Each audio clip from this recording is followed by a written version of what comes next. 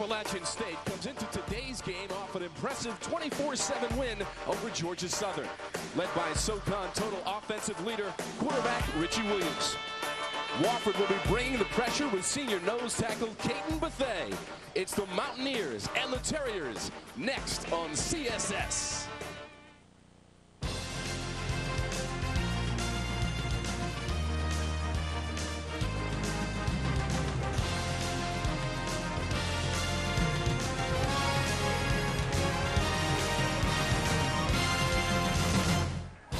Welcome to Spartanburg, South Carolina. It's Southern Conference football today. The Wofford Terriers host the Appalachian State Mountaineers. Tom Wormy, along with Walt Nadzak. And Walt, this place is a difficult place for opponents to win. Wofford has won 17 of its last 18 games here at Gibbs Stadium. And 4-0 this year. And when they're at home, they usually win. For App State, you talk about the ground game, and it's Kevin Richardson. He is the leader in all-purpose yardage in the Southern Conference. 5'9", 190 pounds out of Elizabethtown, North Carolina. 208 yards against a very good Georgia Southern team last week. And how about the quarterback for Wofford, Josh Collier? Now, he does not put up impressive numbers, but he has directed this team to a solid 4-2 record. He makes very few mistakes. Last week he was 5 for 6 for 40 yards, not throwing long, but percentage passing. 11 carries for 61 yards, a good quarterback. All right, Walt, it's Southern Conference football here on CSS. App State and Wofford go head-to-head for first place in the conference. It's all coming up next here on CSS.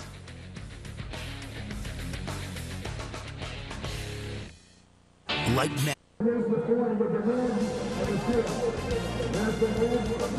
Gibbs Stadium in Spartanburg, South Carolina. It's Southern Conference football here on CSS, and this is a big game today as the two teams fight for the top spot in the Southern Conference, both teams with 2-1 records. The coaching matchup today, and we'll start with the Wofford head coach, Mike Ayers, all-time winningest coach at Wofford, 114, 82-1 in his 18th season, Wolf. Mike's brought this program a long way, starting when he came here with a Division II program. He's not only made them competitive in 1AA, they're one of the best 1AA programs in the country. And let me tell you, he does it right. He recruits well, he has good students, and he's done a great job here.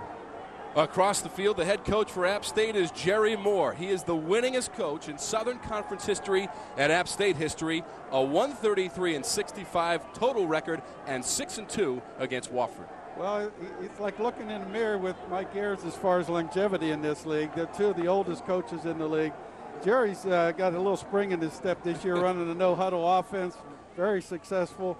He's changed the offense to suit what's happening in today's football. 17th season overall for Jerry Moore. Here's the series history. Appalachian State leads at 12-9, and in 2004, the Terriers beaten on the road against the Mountaineers 38-17, and App State has won the last 8 of 10 matchups, but 2 of 3 have been won by Wofford. Here's our weather conditions today. Beautiful day for football. 76 degrees.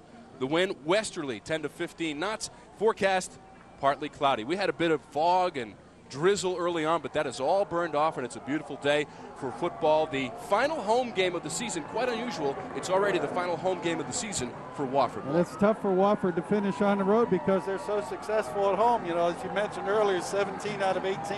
And what you didn't realize, they've won 9 straight games in October in the last 3 years.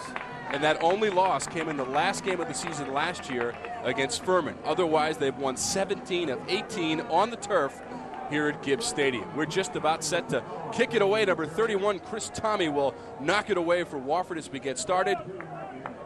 The Terriers and the Mountaineers, Southern Conference football here from Gibbs Stadium in Spartanburg, South Carolina, on the campus of Wofford College. Wofford in the black, Appalachian State in the white. Tommy set to kick it away. Takes a hop and rolls into the end zone. Jermaine Little will down it in the end zone, and Appalachian State will operate 1st and 10 from the 20. Take a look at the starting lineups. The Mountaineer offense, Oliver, Brown, Suttle, Robertson, and Eisenhower up front. Bettis, the tight end. Johnson, Turner, and Little, the wide receivers. Kevin Richardson is the running back, number 28. And you're going to see a no-huddle offense out of Appalachian when they come out. The last time you see them huddle was on the sidelines coming out here, and they're not going to huddle again. The starting quarterback is Richie Williams. He has broken and destroyed the Appalachian State record book. He holds just about every single record. In fact, if I started talking now, listing them, I might not finish them by the time the game is over. Williams gets it away. That's complete down the sideline. That's Little. Still on his feet across the 40 and up to about the 43. Great way to start for the Mountaineers. They had an unbalanced offensive formation. They had 4 receivers here to the short side. He started to look inside and threw it in the flat.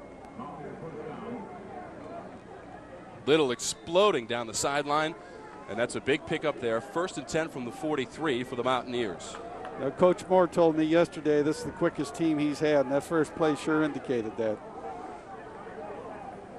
23-yard pickup on the first play from scrimmage for App State. Here's the handoff.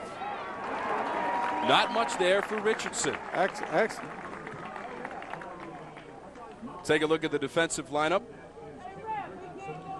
Marcus Murrell, Omar Byram, Joe Suter, and Jason Hunter is the right end. West, Kelly, and Smith, the backers. Smith is the bandit. Appalachian got away with some motion back into the ball going forward. The official missed that. So 2nd and about 9. Williams operates from the shotgun. Lets it go, and it's complete. Number 80 is Daniel Bettis, the tight end. And Bettis picks up a first down. Let's take a look at the Wofford defense now, trying to stop this high-powered App State offense. Up front, Hutchinson, Bethea, and Schaefer. The backers, Newbury, Thurman, Franklin, and Leventis. And in the secondary, Stuckey, Ford, Tavani, and Alex Love, who also does it on special teams. Love has blocked 6 punts. Well, so far, they're running away from Catan Bethea. He's not going to have a good game if they keep going outside. They're staying away from him. First down in Wofford territory for App State. Football in the 44. Williams dumps it off inside. This is Richardson. Across the 40 and brought down. Little inside screen there, Tom. Solid pickup of about 7.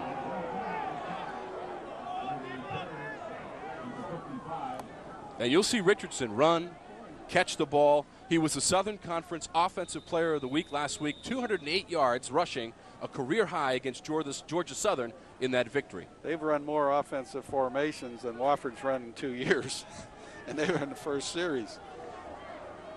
That's the 27th catch of the season for Richardson, averaging just under 10 yards per catch. This time he'll give it off. Richardson has a first down and more. Inside the 30, dives inside the 25 to the 22. First down for the Mountaineers. He's got some quickness. And he changes direction on a dime. It looks like, and this field is in great shape, so it's not like the Notre Dame field with Southern Cal last week where the grass was 4 or 5 inches high. If you were hitting balls off of this grass, you'd have a good lie for every single shot. No bad lies. You could hit any club in your bag. No rough on this field. First down from the 24 for App State. Richie Williams has thrown for over 1,200 yards this season, but this time he'll keep it and scamper out of bounds. Pickup of 6 for Williams. Little quarterback misdirection play there, Tom. Williams averaging 5.6 yards per rush and picked up about that much right there with 12:16 to go here in the first quarter. Richie Williams needs just 120 yards to become the 4th player in Southern Conference history to get 7,500 yards in total offense. Absolutely incredible. And we'll document his record-breaking performances as we go through the afternoon. They'll run it up the middle very close to a first down. They're spreading the Wofford defense with these formations, and Wofford hasn't settled down yet and hasn't made the adjustments, but I think they will as time goes on. Right now, with this no-huddle offense, they don't get a chance to huddle defensively and get the signals from the sidelines and make the proper adjustments, but I think they'll do better as time goes on. 3rd and short for the Mountaineers. Ball spotted on the 15. Richardson. It's going to be very, very close. Jim Thurman, number 55, the linebacker for Wofford, indicating that he was short. And from that spot, it looks like he is. He got stuffed. I think it was Buffet again inside that was in on that hit. Caden Bethea came into the game with 34 tackles, 5 sacks to lead the team and the conference. Had 4 last week against VMI alone. 4th and short.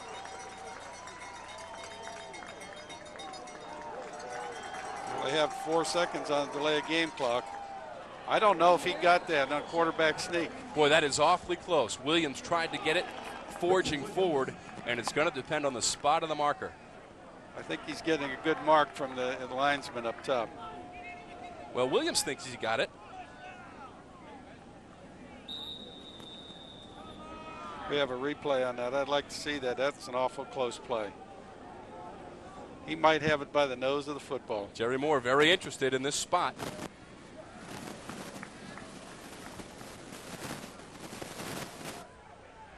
And he did, in fact, get it by the nose of the football, as predicted by Walt. I can still see that. Incredible vision. That was over the top of my glasses, too. I didn't even look through my glasses. Well, that's a tough break for Wofford. They did a great job down there. Those are the kind of spots you like as a coach. Yeah. Of course, Walt, at the University of Connecticut. Yeah. Got trips to the left here. And we've got flags all over the field. I think Appalachian moved. We'll wait for the indication from the official. We're in the first quarter, 10:49 to go. The Mountaineers with the ball. Offside. Defense. Number 92 with contact. I was wrong there. 5-yard penalty. Still first down. The call from Riley Johnson goes against Wofford. So it'll be 1st and 5. So at the ball just inside the 10-yard line. Just think of all the signals Richie Williams has to read from the sidelines with the no huddle, and then he has to make adjustments on the line as well. It takes a mature quarterback to do that. Williams with 7 touchdown passes this season. Trips to the left. Williams runs down to about the 2. That'll be a 1st and goal situation for the Mountaineers. Williams sold the pass and then took off. And quarterback draw, and talked to Jerry Moore the other day. Scott Suttle, the center, he said is one of his best football players, and he did a great job blocking on Bethea in the middle there.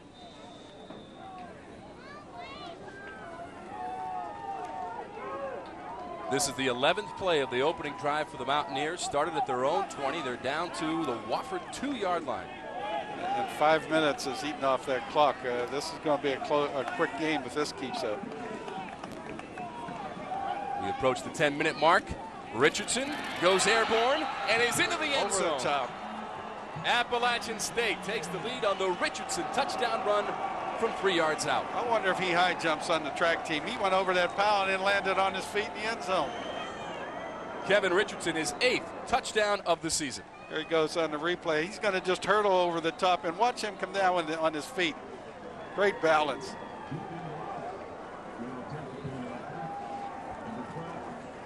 Julian Roush out for the extra point. And it is good. So with 9:59 to go in the first quarter, Appalachian State strikes first. It leads 7-0 over Wofford. You're watching Southern Conference football on CSS.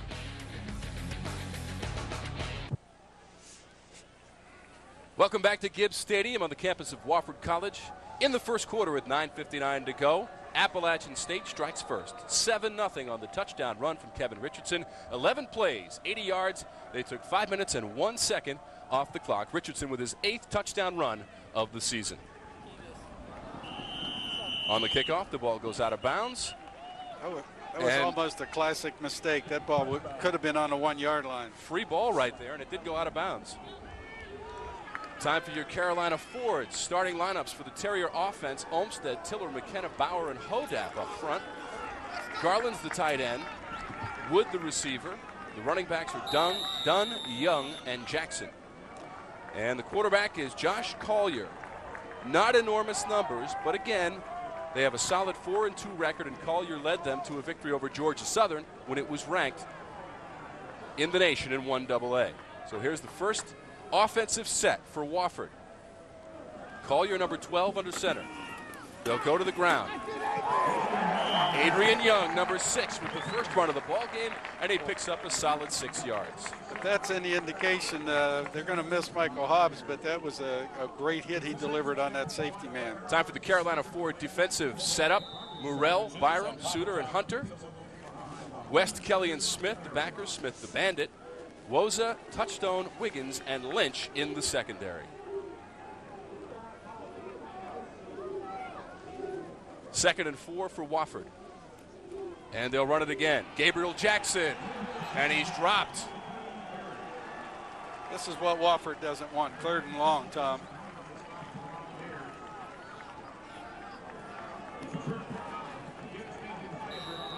'97 on the play, Jason Hunter.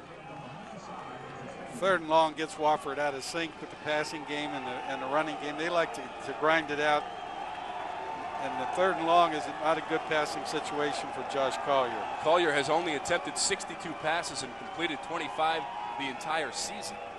And now they come up against 3rd and 8. From the 22. The pitch. Jackson scampers forward, and they'll get the first down. What a great effort there. What a great effort. Gabriel Jackson, 5'9", 185, the senior from Delongia, Georgia, made a great play here to get that first down on 3rd and 8. On the option left, they don't like to throw on 3rd and 10. I mean, that's not part of Mike Ayer's game plan. Well executed option play. First attempt for the Terriers from the 32. From the shotgun, Collier throws complete. 86 is Cody Garland, but Garland will only get 1 or 2 on that play.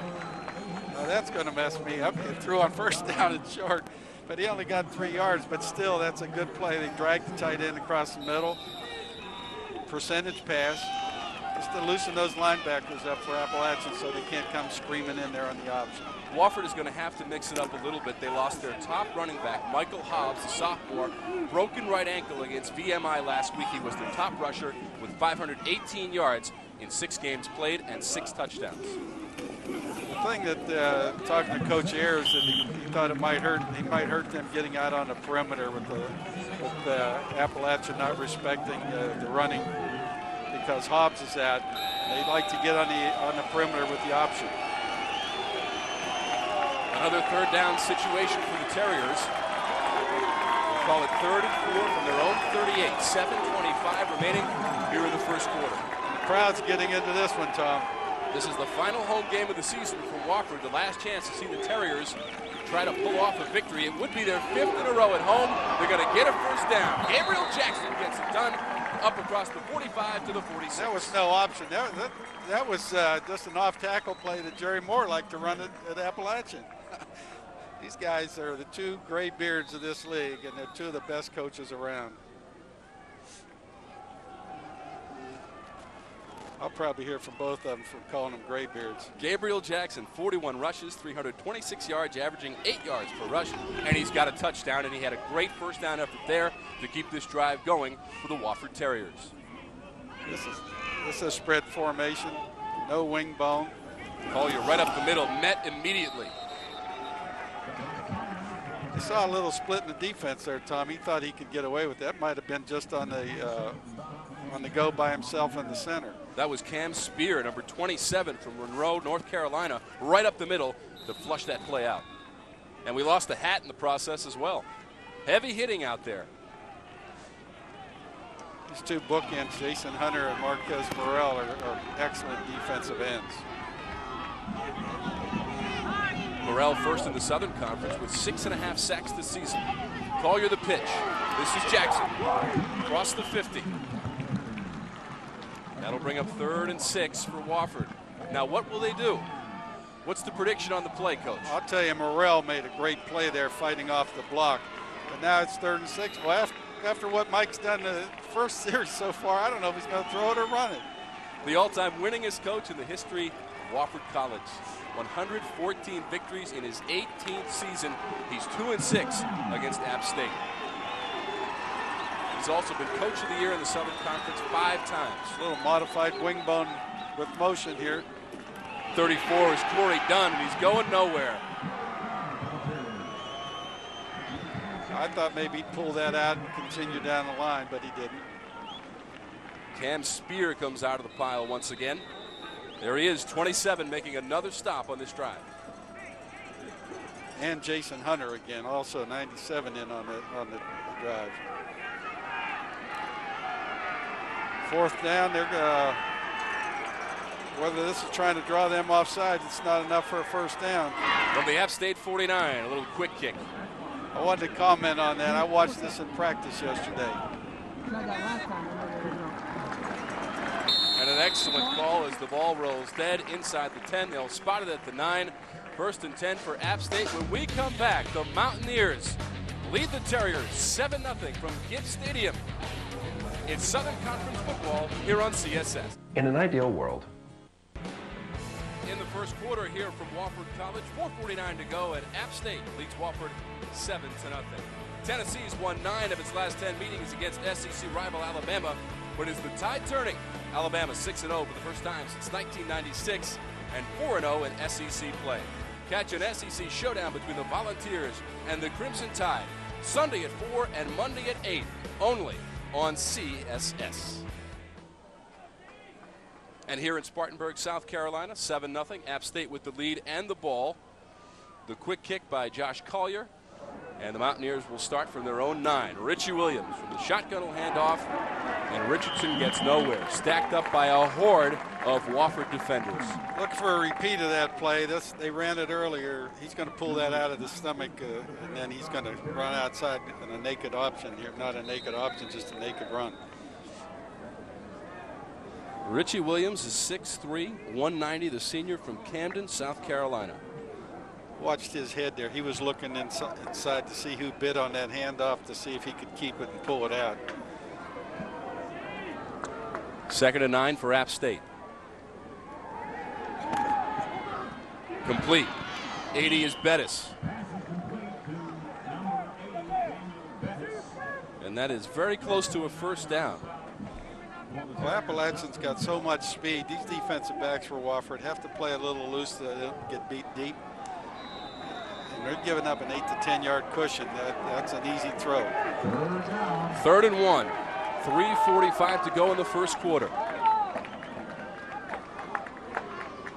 Williams looking to the sideline. Yep, for the signals. He looked at the defense, then he looked at the sideline for the change. Over the middle. Incomplete. Intended for Bettis. That'll bring up 4th and 1.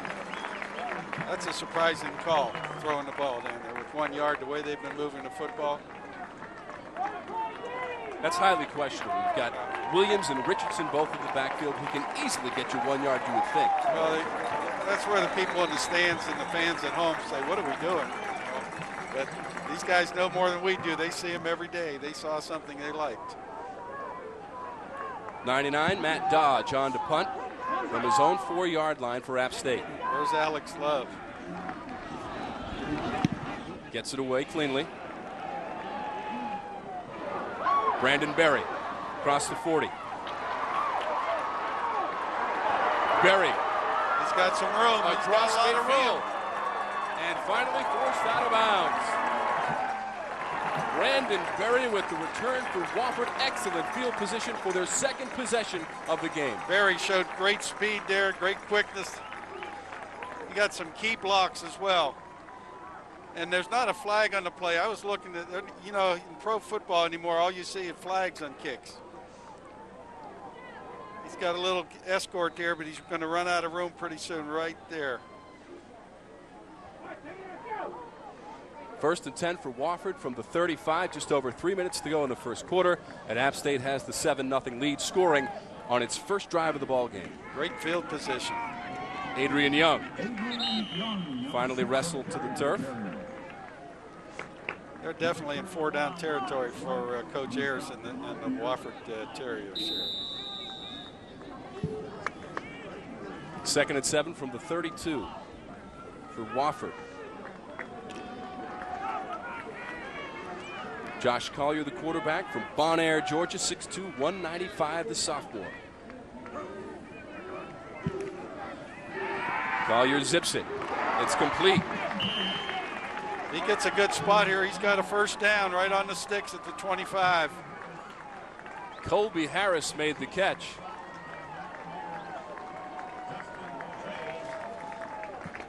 It's like just a little curl pattern to the outside, but the intelligent thing, he ran it deep enough to get the first down.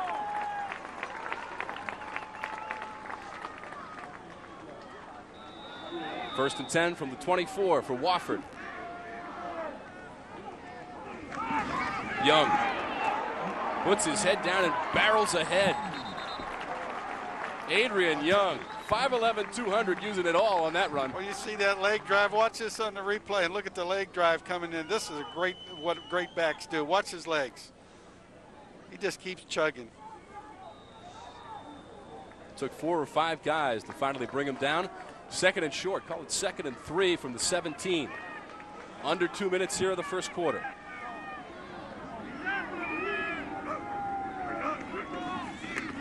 Young again.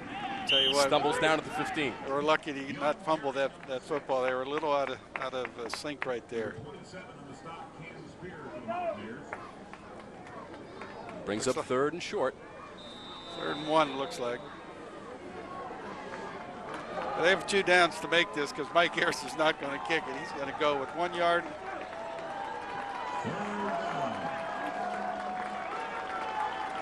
Wofford played in the national semifinals in 2003 under Mike Ayers, and it's 3rd and short. And they get it. Collier takes care of business. Watch this. It's a little inside quarterback counter. It's a typical wishbone play that Charlie Taft used to run years ago at the Citadel. And Mike Ayers has been running that play for just as long. Great execution.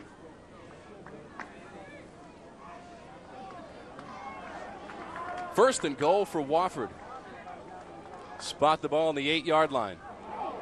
Collier dancing his way down to about the 6. A little quarterback draw there as well, but App State read that pretty well. Keep an eye on the total rushing yardage for Wofford today.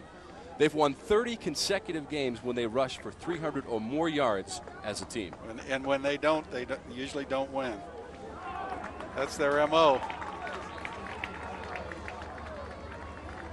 2nd and goal from the 6. Collier pitch. Jackson to the end zone. Touchdown, Terriers. The good thing about that for Wofford is they ran that option into the short side. Appalachian was overplaying the wide side of the field.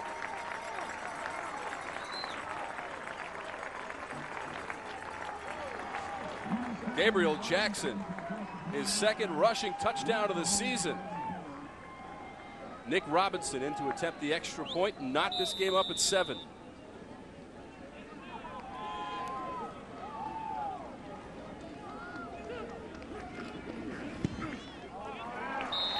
And it's good. A 6-yard TD run for Gabriel Jackson, and we're tied at 7. Southern Conference football here on CSS. The Terriers and the Mountaineers even up at 7 with 20 seconds to go in the first. Back in Spartanburg, South Carolina, we've got an even ball game. 7-7. Wofford and App State. The scoring drive for the Terriers, 7 plays, 35 yards. Took up 2 minutes and 49 seconds. Jackson with a 6-yard run, and we're tied up at 7.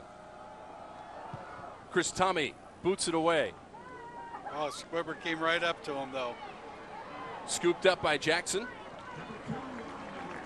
Dexter Jackson out to about the 27. 1st and 10 for the Mountaineers. Looks like Jackson just missed that opening. It was there. You know, sometimes, Tom, when the game opened, Appalachian went right down the field and scored a little bit too easy. And you get a little, you don't mean to, but you just get a little lax. A little overconfident, maybe? When you score that, easy in the first drive.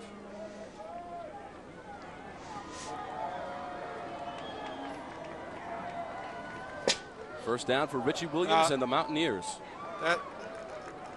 They can't do that. Both tackles were in a 2-point stance. The throw over the middle complete. 82 Jermaine Little across midfield. Little inside the 40. Little finally dragged down at the 12. Williams to Little, deep into Wofford territory. Crossing pattern, great throw, great catch, great speed. End of the first quarter. Comes on the crossing pattern, right there. Jermaine Little, tremendous catch and run for the senior from Miami. Got to give credit to the Wofford player that didn't catch his number there on the replay that made the tackle, saved the touchdown. We'll check it on the way back. 7-7 after the first period. More to come here on CSS, Wofford and App State. By the Room, the amazing home furnishing store on the Carpets at Dalton campus, offers you this special invitation to visit the grand opening of our signature design gallery. Today's game is brought to you by Carolina Ford, driving the Carolinas. BB&T, you can tell we want your business. And Food Lion, extra low prices. We start the second quarter all tied up at 7, but App State deep in Wofford territory, spot the ball at the 11, 1st and 10. They can get a first down after that 62-yard connection between Williams and Jermaine Little.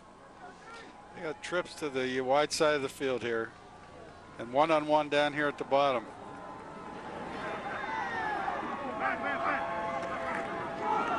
Williams takes off to the 5, and he dives inside the 5 to the 4. Richie Williams is the only quarterback in Southern Conference history who has rushed for over 1,100 yards and thrown for over 6,000 yards. An incredible stat. And he's got 3 or 4 games to go. Richie Williams is 4th in Southern Conference history for total offense. He's the App State all-time leader in total offense. Listen to this number, 7,000 yards. Over 7,000 yards for him. Just incredible as they get closer and closer to the goal line. It's from Boone, North Carolina to Atlantic City, I think. That's a long trip. Kevin Richardson with another carry for the Mountaineers. And another 3rd down and short. 3rd and short, and they can get a first down right on about the 1-yard line. And you see Williams orchestrating the offense, and that's exactly what he does. Pointing and gesturing, and Richardson up the middle, touchdown. Kevin Richardson, his 2nd touchdown run of the ballgame. And they made that look pretty easy. Went in there untouched. Look at the blocking, great blocking. Kevin Richardson runs low down there too in traffic. Doesn't give you much of a target. Richardson's 9th touchdown carry of the season. And now Julian Roush will come on to try to tack on the extra point. High snap, down, and good. He got it down. 14-7, App State leads it. 13:41 to go in the game.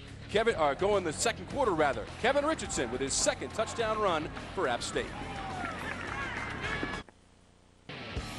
13:41 to go in the second quarter. App State with a 14-7 lead over Wofford.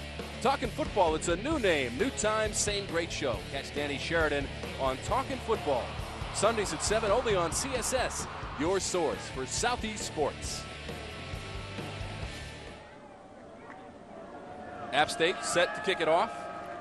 91, Julian Roush boots it away. Go into the end zone. And touchback, 1st and 10 from the 20 for Wofford. Trying to respond to that impressive drive put together by App State. They rifled down the field. Only took them 1 minute and 39 seconds to get their 2nd touchdown of the ball game. That pass and catch and run really set that up. Jermaine Little, a 62-yard catch off the arm of Richie Williams. Williams.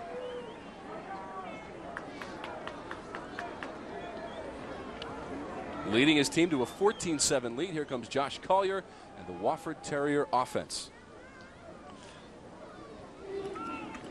Inside counter play, well done. Corey Dunn across the 30.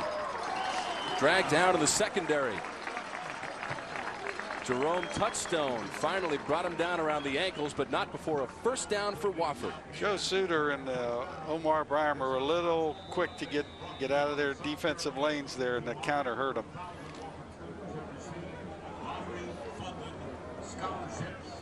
Take a look at Corey Dunn's numbers: 62 rushes, 365 yards, averaging just under 6 per ball game, but with 3 TDs, and that pass is incomplete. Looking for Cody Garland, the tight end. Ball was a little high. He needs to put his hands together on that, though. He's got to catch that ball. That could have been tipped and intercepted very easily.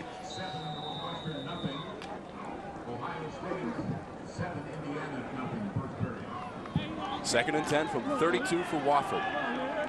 In the black, App State in the white.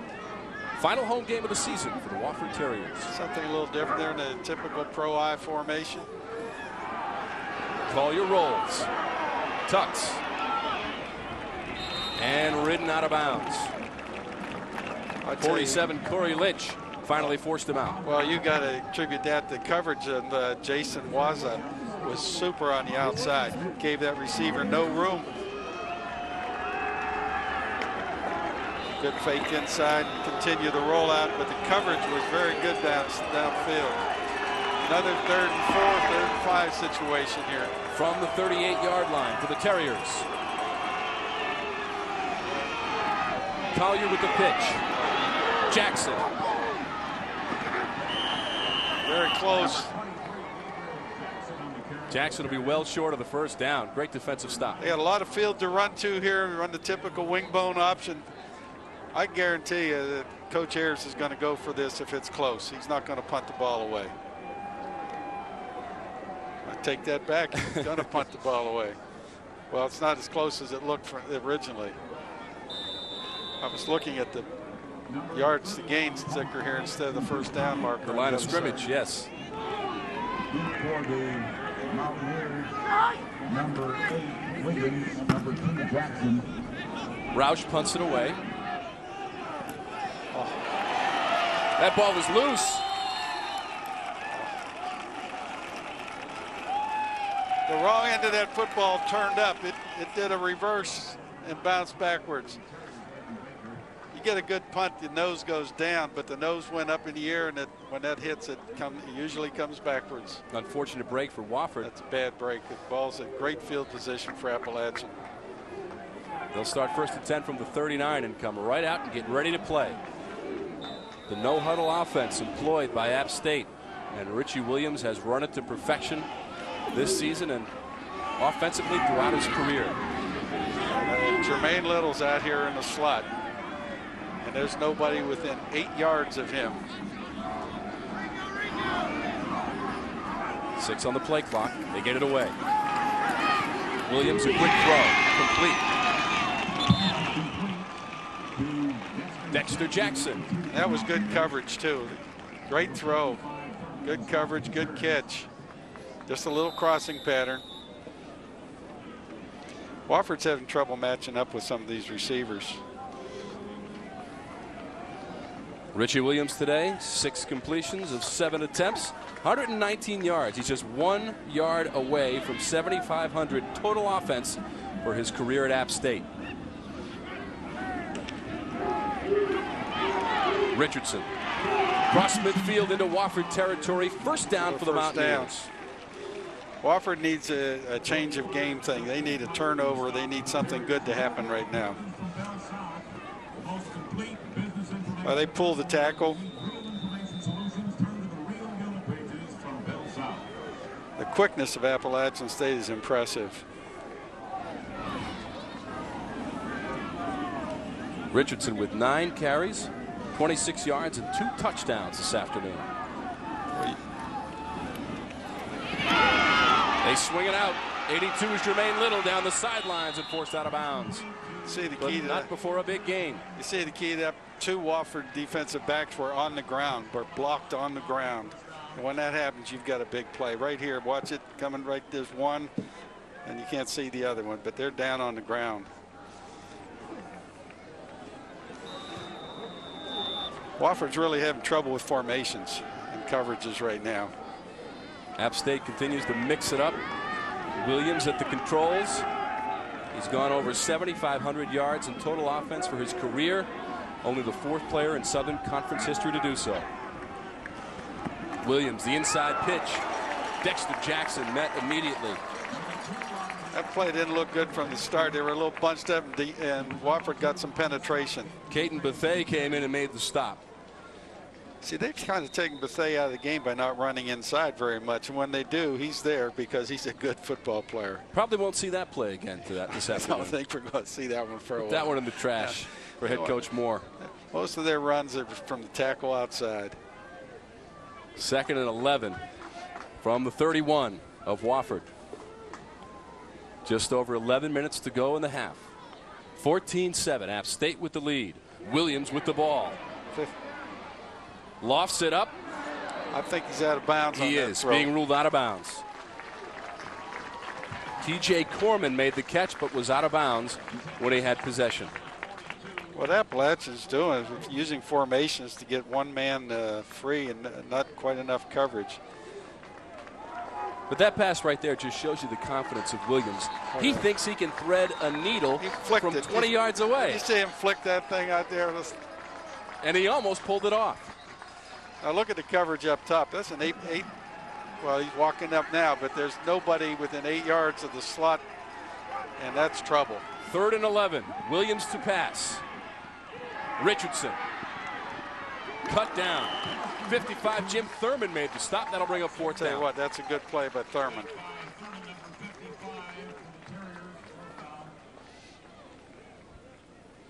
Jim Thurman had it read and dropped Richardson. And he's normally an inside linebacker playing out over the tackle and has coverage in the flat.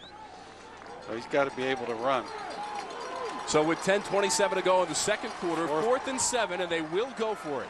And they have 4 receivers to the wide side of the field, and Wofford only has 2.5 men out there. If he breaks contain out there to the left. Williams to the end zone, wide open. Dexter Jackson, but he's out of bounds. Jackson made the catch, but could not get a foot in bounds. Just lofted it a little high. And Walt, the funny thing is they had the 4 receivers to the far side, their 1 receiver to the near side, wide open in the end zone. And Wofford was short a man to the wide side. But I'd like to see the total. He's out. Jackson did not get the foot down. He has to come down inbounds. 10:04 to go here in the second quarter. 14-7, App State with the lead. App State up 14-7, and Walt, look how close this play was, the catch from Dexter Jackson. Throw the red flag and look at it on replay. But we don't have replay here. It looks like the right foot may have been down. Nonetheless, 1st and 10 the other direction for Wofford. But if it was, I don't know if the ball was over the end zone yet, over the end line. And take one more look at it. Now watch the right foot of Dexter Jackson. Look at it's so close. But does he have full possession? Oh, no, my goodness. He definitely doesn't out of the back of the end zone. But did he have a foot down? The officials ruled he did not. Collier keeps and cannot escape the grasp inside. It's that little quarterback inside counter. I need 3 yards.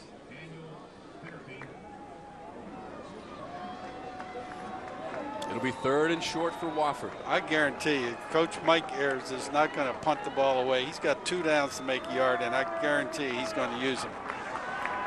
Can't give the ball back to Appalachian. They're moving it too well. Wofford 3 for 5 on 3rd down conversions. Another one here with the ball at the 36.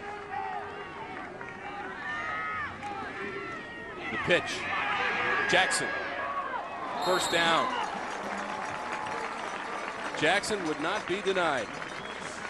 There's no question they were going to go for that. And a good play because Appalachian was beefed up inside looking for a sneak or a dive play.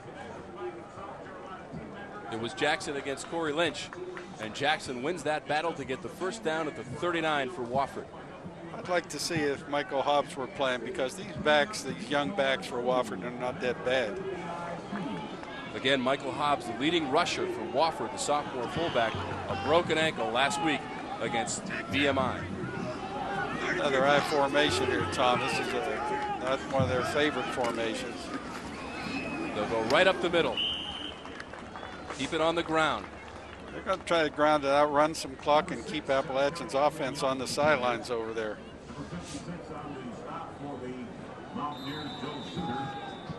8.5 minutes to go in the second quarter. 2nd and 7 from the 42. Appalachian stayed in that four-man front most of the time so far. But Jason Hunter at one end and Morrell at the other are two good bookends. Then you got Corey Lynch in the middle back there. It's quite a triangle. Collier to the air. Incomplete. Looking for Aaron Johnson, just a bit too high. He was just a little late throwing the ball. He was open sooner. He just didn't get turned around and plan himself to throw the ball on time. 3rd and 7 for Wofford. And what will they do here? Well, normal team would be a passing down, but we don't know right now. You just never know. This is a typical wing bone formation with the unbalanced down here to the left. Pitch to Jackson. Can't get around the corner. Marcus Morrell was the first man to make contact, and Jackson stopped short on 3rd down. And there's that team speed that Coach Jerry Moore was telling me about yesterday. Look at Morrell run. I mean, he's all over the place. Tough. And hard to handle. You got speed like that. Marcus Morrell from Fayetteville, North Carolina, number 44, his teammate. 27, Cam Spear, having a great ball game on defense.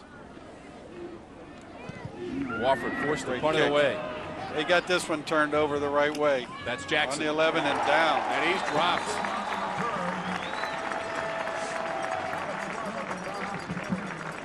Wofford's got to play some defense now. They settle down and get to force a punt or a turnover here. Alex Love, the quarterback, made the play on special teams and dropped Jackson at the 11. So App State with 7:24 to go in the second quarter and a 14-7 lead takes over deep in its own territory. Head coach Jerry Moore, his 17th season at App State, the winningest coach in Southern Conference history. I tell you, Appalachian's formations have forced Wofford to do some things they probably aren't used to doing or don't like to do on defense. Williams, and now he goes back the other direction. Oh my.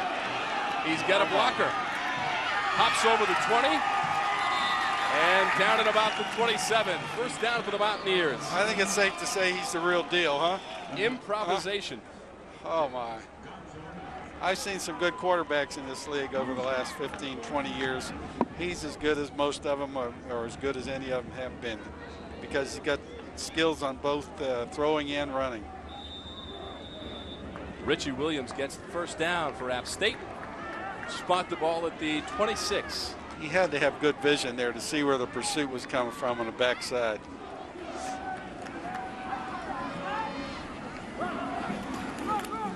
To the ground. Richardson, first down, up to the 39.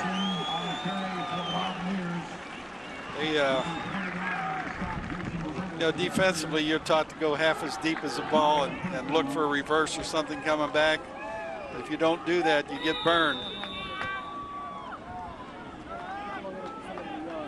App State starting to roll up the yardage. Look at Richardson today. 10 carries, 38 yards, and he's got the 2 touchdowns for the Mountaineers. They are first in total offense in conference games, 449.3 yards. Well, they're well on their way to matching that today. Williams with some time. Incomplete. What a great tackle there. Great stick on the outside.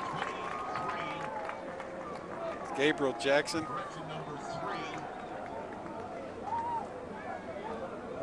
Was that Gabriel Jackson? That was a great hit. That is Philman Dawkins, number 26, into the ball game, and he makes a statement immediately. He just knocked that ball out of there. Second and 10 from the 39 for App State. Williams wants to throw again. Over the middle, intercepted.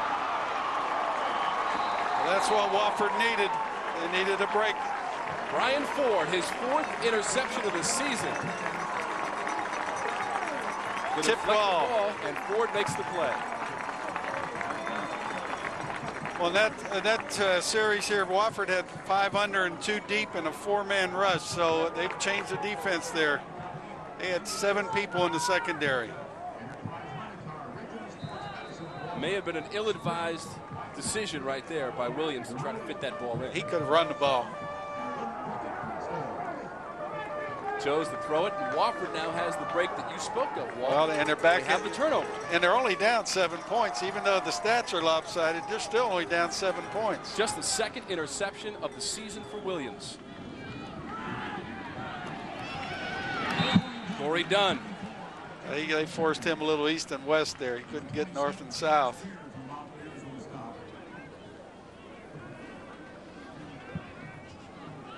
Now this is a passing down.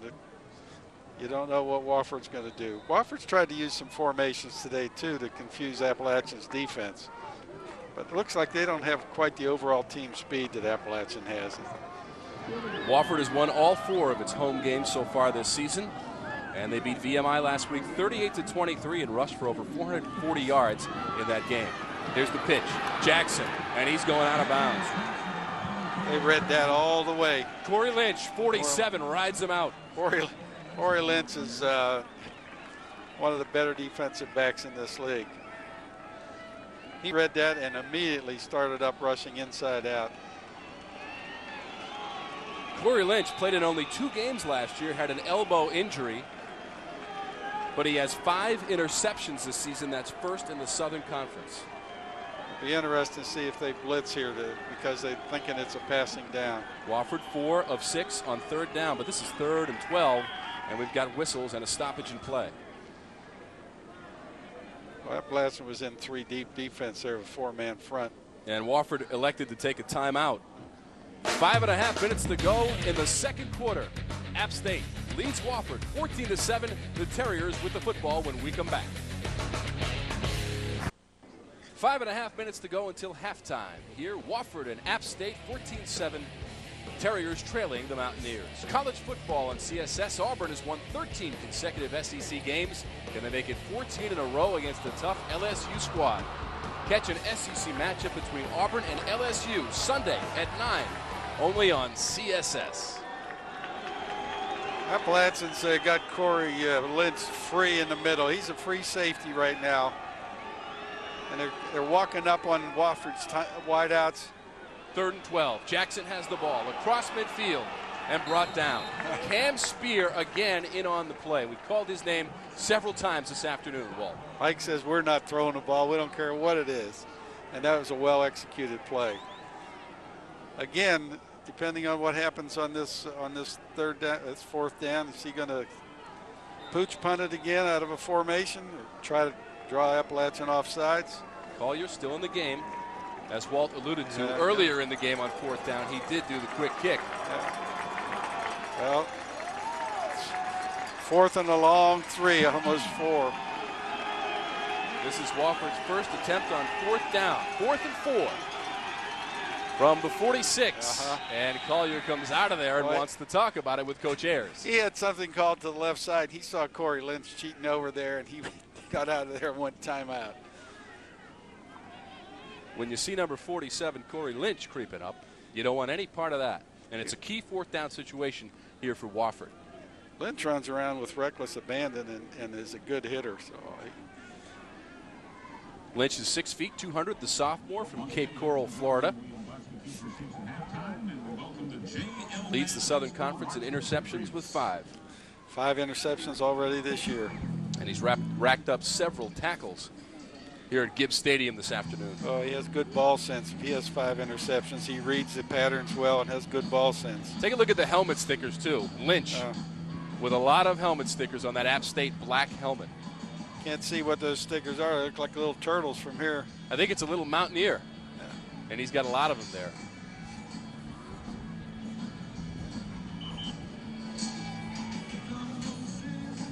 So on a 4th and 4 situation, Where do you think Wofford may go here? I think they may send the punt team in. Probably a good idea. You know, they're only down 7. There's 4:40 left in this half. I don't know if they want to gamble, but on the other hand, they don't want to give the ball to Appalachian again because they've been moving it well. Well, here comes Collier. They must be going for it because I don't know why you'd go back out there after a timeout if you're not going to go for it. Well, Collier pursued from the backside and fumbles. Gets his own fumble, but it was 97. Jason Hunter bringing the heat. Came right off that corner. He was coming no matter what. That's one of those bookends I was talking about, Hunter and Morrell. And then you got Lynch in the middle, and they got a perfect triangle. I don't. You never second guess because these guys are better coaches than I am. But I tell you, it was a tough decision. I'll tell you what, Collier did a great job after he fumbled to get it back. Or else it could have easily been scooped up and taken into the end zone. Fortunately, the App State tacklers were on the ground too.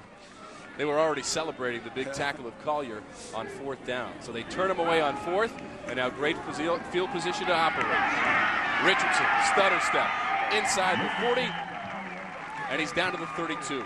Looks like one of the special backs that have come into this league in a while. To think that he was a walk-on out of high school. I'm sure Jerry's got him on scholarship now, but he was a walk-on as a freshman. 5'9", 190, a sophomore from Elizabethtown, North Carolina. How could somebody from Elizabethtown be tough? 11 rushes, 49 yards, and he's got those 2 scores here in the first half. I'll probably hear from my sister in Pittsburgh now. Her name's Elizabeth. Richardson gets the call again. It does not get much. It should be good enough, however, for a first down. Going to be close. And he gets the first down. Fresh set of downs for App State. 3:53 to go here in the second quarter. You'd like to think that Wofford can hang on and deny a score here, at least deny a touchdown and not give up more than a field goal. Put a lot of pressure on this defense right now. And again, there's 3 receivers up top. And that corner, that seam out there at the wide side is wide open. Richardson into the middle. Still on his feet, finally brought down. Just looking at the coverage there, that slot up in the top there running in the seam is wide open. At 3:10 left to go in the half. Got 2 wideouts down here to the wide side of the field. You got 2 receivers to the short side as well. Kevin Richardson trying to follow up on his tremendous performance last week against Georgia Southern. This goes out to the sideline. 82 is Jermaine Little. Got a 1-man screen out there, and the inside safety was the inside offensive back was close to blocking before downfield before the ball was caught. That was Richardson as well. And Jermaine Little, 4 catches today for 109 yards. It's not a bad work for half. Had a nice 62-yard reception to set up a score earlier in the first half. I keep saying, look at the cushion up top with the wide out there. That's tough coverage one-on-one and down here to the near side. 3rd and 4. Williams throws, feathers it in, touchdown. Daniel Bettis on a perfect throw from Richie Williams. And within inches of being tipped and knocked away. Daniel Bettis, his 3rd touchdown catch of the season. Richie Williams with his 8th TD toss. It looked like, I don't know, it was Brian Ford down there, just didn't time the jump, just barely missed Justin it. Franklin, 45. Justin Franklin. Just beyond his fingertips. See, he's an inside linebacker, and how deep was he? Roush on to add the extra point.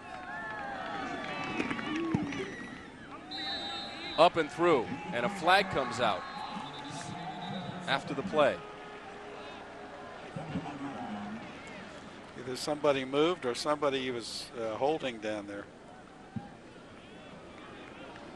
Well, it was a 25-yard connection between Williams and Daniel Bettis. personal foul, leaping, number 29. The extra point is good. That foul will be carried over to the kickoff. Timeout. Leaping, he tried to hurdle and walk on the defensive lineman's back to block this. Well, it didn't help, and prior to that, here's the pass, and look at the touch Williams puts on this. Here. It's not pretty. See, that's an inside linebacker trying to cover down the seam on a tight end. He's covering a tight end. And that's what Daniel Bettis does. He catches touchdown passes. It's not the most perfect ball in the world, but it's right where Bettis can take it into the end zone. He just outran the linebacker's coverage there. 25-yard connection, Williams to Bettis. And coming up at the half here, Walt. I'd like to see that leaping penalty. We'll go around the Southern Conference, interview Richard Johnson, athletic director here at Wofford, and we've got all the halftime numbers from this Southern Conference battle for first place in the league. And you want to see the leaping, is that right, I'd like Walt? to see that in a replay, but there's still 2:45 left in this half. Now, if Wofford were a passing team, you say they got plenty of time. But if you're going to grind it out, they don't have plenty of time. So because of the penalty, I'll look for this kick to go out of the end zone. yeah, App State will kick it off from midfield. Roush, 91. Julian Roush to kick it away. That leaping call is rarely, I've never seen, you don't see it called very often, but occasionally it is called. You can walk up on your teammate's back and then leap, try to block an extra point or field goal. And this one's going deep. Right through the uprights. It'll be a touchback. That's a 60-yard field goal if it's in regular play. 2:15 to go in the second quarter. App State jumping out to a 21-7 lead. 2 touchdown runs from Kevin Richardson and a touchdown catch from Daniel Bettis. And they're up by 14 as Wofford takes the field on offense from its own 20. It's getting overcast here and a little breeze kicking up too. That flag's blowing in the end zone, so we may get some of that rain that was forecast for this morning. Josh Collier, the quarterback from Bon Air, Georgia, 6'2", 195, the sophomore at the controls for the Terriers. Dunn. Still running. And now it's a scrum. That's a great effort. Appalachian had 8 men in what we call the box from end to end there. They're playing against the run. They still made 9 or 10 yards. Look at those legs driving. Omar Byram, number 95, had done, but he squirted by and kept the legs driving, and they actually never did bring him down. 4 rushes, 22 yards for Corey Dunn today, the senior from Lexington, Kentucky, 5'11", 205. Adrian Young has nowhere to go on 2nd and short. That'll bring up 3rd down for Wofford. They're getting a good spot here. Does it look like he lost a little yardage, but very generous. My mother used to say, quarterback sneak, quarterback sneak. Just shy of the 30, we're looking for the quarterback sneak yeah, from Mother Nadzak. Yeah, when I used to coach, and she'd say after the game, why didn't you quarterback sneak? You're even taking heat from Mom. Yeah, you got it. That's a tough job, coaching. 3rd and less than a yard from the 29, 1:28 to go. Well, they got the first. That should be a first down. Gabriel Jackson should pick it up. Power play there to get the first down. Now, Wofford, obviously, those guys want to score, but they might just be satisfied to run this clock out until they get better field position in the second half. They don't want to give the ball to Appalachian here, and they don't want to have to fumble it or throw an interception. So.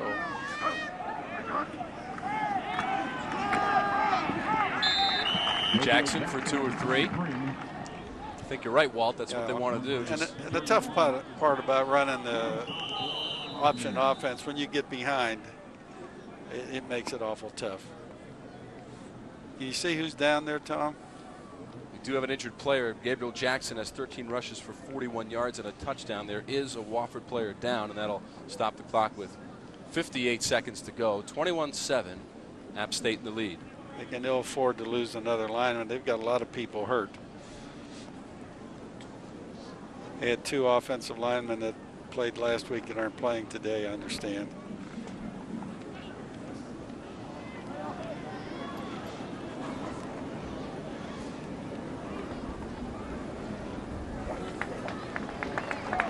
he's going to be all right.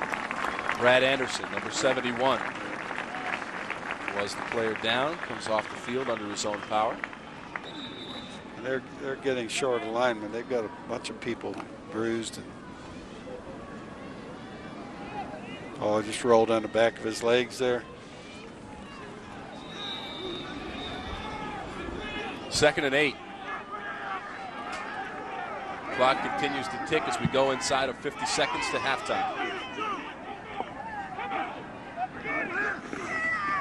They'll keep it on the ground. Young across the 40, up to the 44, and a first down. That'll stop the clock momentarily. But they're not going to throw it. I just don't think they're going to throw it deep and gamble and give up anything cheap late in this half. They can regroup, make some defensive adjustments, and get back in this ball game. They get the kickoff to start the second half. Collier quickly under center. They'll run it. Jackson to the far side. Cross midfield, has a little bit of room. Well, now Jackson inside the 40. Now you got to consider doing something, throwing the ball to get field goal range. Gabriel Jackson found a hole and busted loose for a first down. Ball spotted at the 38. 23 seconds to go. And Collier will spike it. Well, that was a quick 4 seconds. It's down now down to 19 seconds. Does App State have their own timekeeper here? 19-yard pickup by Gabriel Jackson. Well, that tells us what? That tells us that they're going to try to run the ball or throw the ball and get in field goal range at least. Or they wouldn't have spiked the ball to stop the clock. They've got one timeout left and apparently didn't want to use it yet. Ball just inside the 38 of App State. That I formation. Collier almost dragged down. Are you going to get a nice 15-yard penalty here for face mask? Morrell almost dragged him down, but as Walt mentioned, look for the face mask penalty. And that's going to put him in field goal range with 13 seconds left.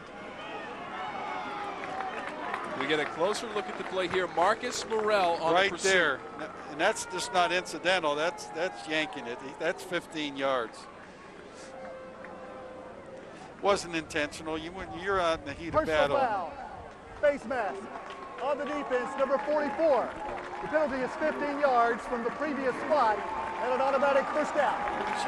I think Jerry's a little upset with his player there. They had him cornered. When you reach out to grab anything you can. Except the face mask in this you don't want it. Or when you get it, you need to be smart enough to let go and get an incidental 5-yard penalty instead of 15. First penalty of the afternoon for App State, but it's a big one. Young spins his way inside the 20, and they're going to drop him at the 17. And they're going to kick the field goal.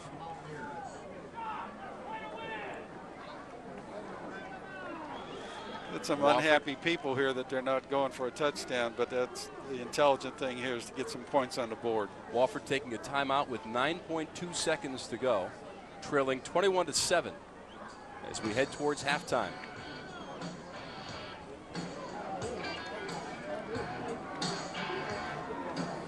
Nick Robinson is number 27. It's only his 4th field goal attempt of the season. He's made 1. And that one is also his longest field goal of 25 yards. So Nick Robinson in a big situation here from Deland, Florida, the junior, 5'10", 180, coming in trying to tack on 3 more points. Well, they were kicking him from 40 yards out yesterday in practice, so he's capable. I mean, that's not out of his range at all. He's got a little tough angle from the right hash. I don't know about that. They were kicking from the middle of the field yesterday.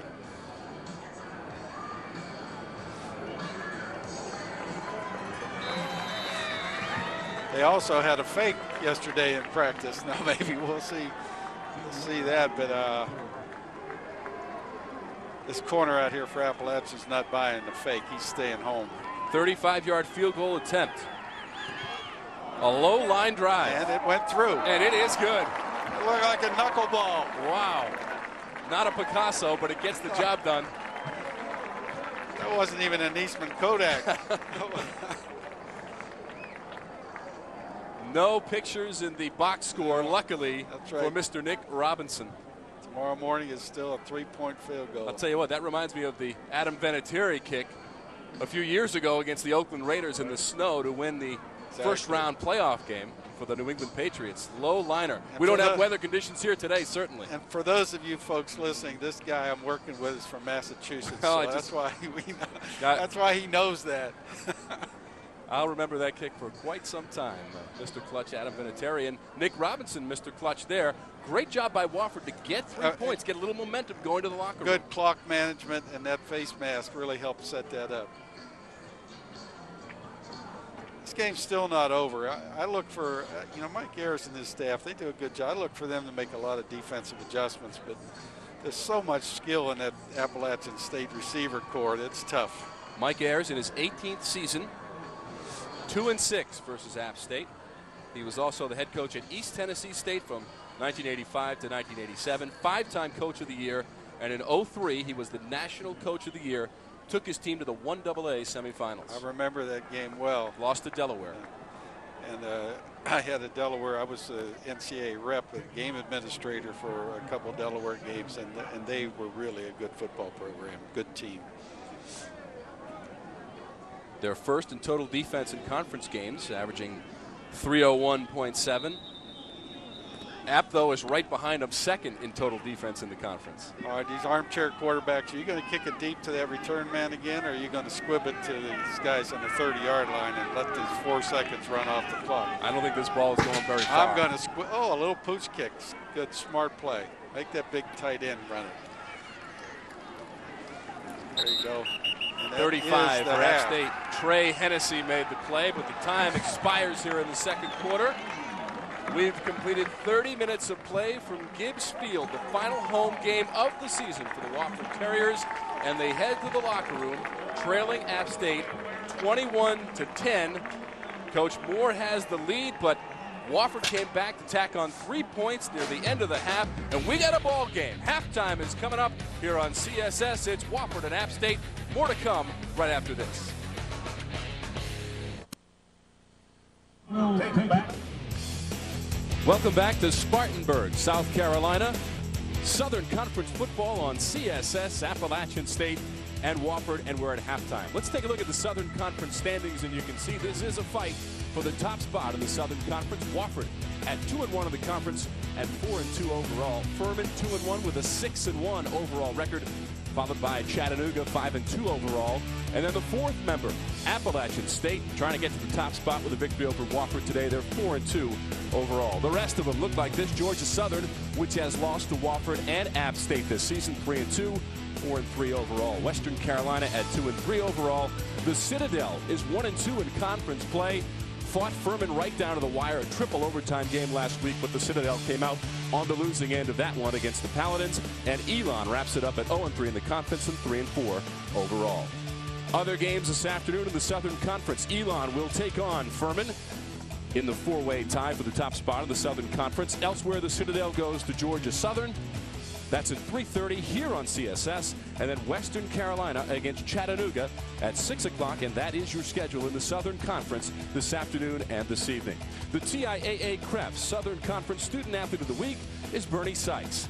A junior forward goalkeeper from Columbus, Georgia, was forced into work between the pipes due to the injury of the Terriers' starting goalkeeper, responding admirably to the charge by going 2-0 on the week with a pair of league shutouts against the Citadel and College of Charleston. Sykes posted 10 saves in 2 games, which included a career-high tying 8 versus the Cougars. In limited action and goal this year, Sykes has garnered a 3-0-1 record, amassing a .68 goals against average over that time period.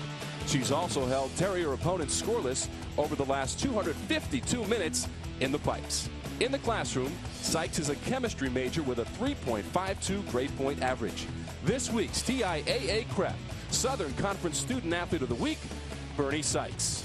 We're at halftime between App State and Wofford from Gibbs Stadium. Much more to come here on CSS right after this.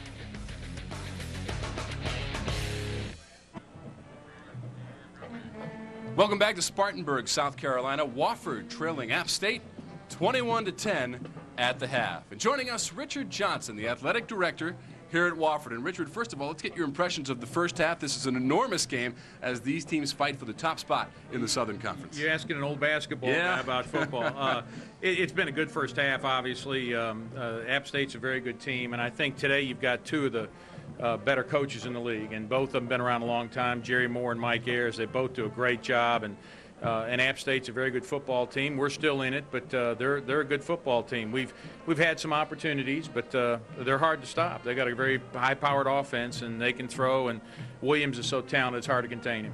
Richard, tell me about your situation here at Wofford as the athletic director. What are you trying to accomplish here with a student body of just over 1,000, and I believe 25% of the students involved in athletics? That's correct. About a 1,200 student body, and we're growing slightly.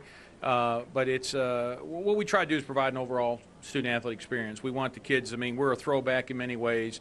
You come out to our football practices, you'll see guys coming down late from labs and kind of filling in where they can. We don't treat the athletes differently in terms of giving them scheduling priorities and scheduling blocks, things like that. So it's always somewhat problematic to get everybody to practice. And I think our guys do a great job. Mike's trying to put his scheme in, and his star running back is at a student government meeting, you know. So those are the kinds of things that we do, but it all works. You've got a football program that has joined the elite teams in 1AA, yet you've only got 1,000 students. How does it happen? I mean, I know you have the scholarships, but how do you bring in such talented athletes who also perform in the classroom as well? Well, it's a lot of hard work on the part of the staff, and I think our staff does a great job. And Mike Ayers and his staff does a great job of scheming. I mean, what we do is different. What we do is a little hard. I think we take advantage of the fact that we've got some pretty bright kids. We put in some schemes that are hard to learn. And if you'll note, over the years, our teams have maybe not started as fast as others, but by mid-year they start to pick it up and they start to figure it out, and they get to be pretty good and pretty hard to defend, if you will. And part of the key to our offense is ball control. We try to possess the ball as much as we can, and it's been very effective for us. You know, we typically will lead to Southern or be right near the top in rushing yardage, and we're getting more of a balanced attack and throwing this year, and we got a young quarterback, but we've been very fortunate. I don't think that maybe without this staff and Mike Ayers we've been able to do that. Tell me a little more about head coach Mike Ayers. You have a coaching background as a basketball coach. Tell me what makes him so successful and how he is able to touch kids, to get into their lives and become a part of their lives and be a positive influence. I think in large part the man, the kind of person he is. I've told many people this, and I mean this sincerely, I would be a much better coach today, 3 years out of it, having watched his program up close and personal, been in the locker room with him. Even though we were colleagues and friends, we'd vacation together, I was not in his locker room. I wasn't around that program like I am now. And his relationships with the players, the way he approaches the game, the way he motivates them, the way he sets standards and holds them accountable to those standards. And he does it now. In his younger days, Mike was maybe a little different than he is now, maybe a little tougher, a little wilder.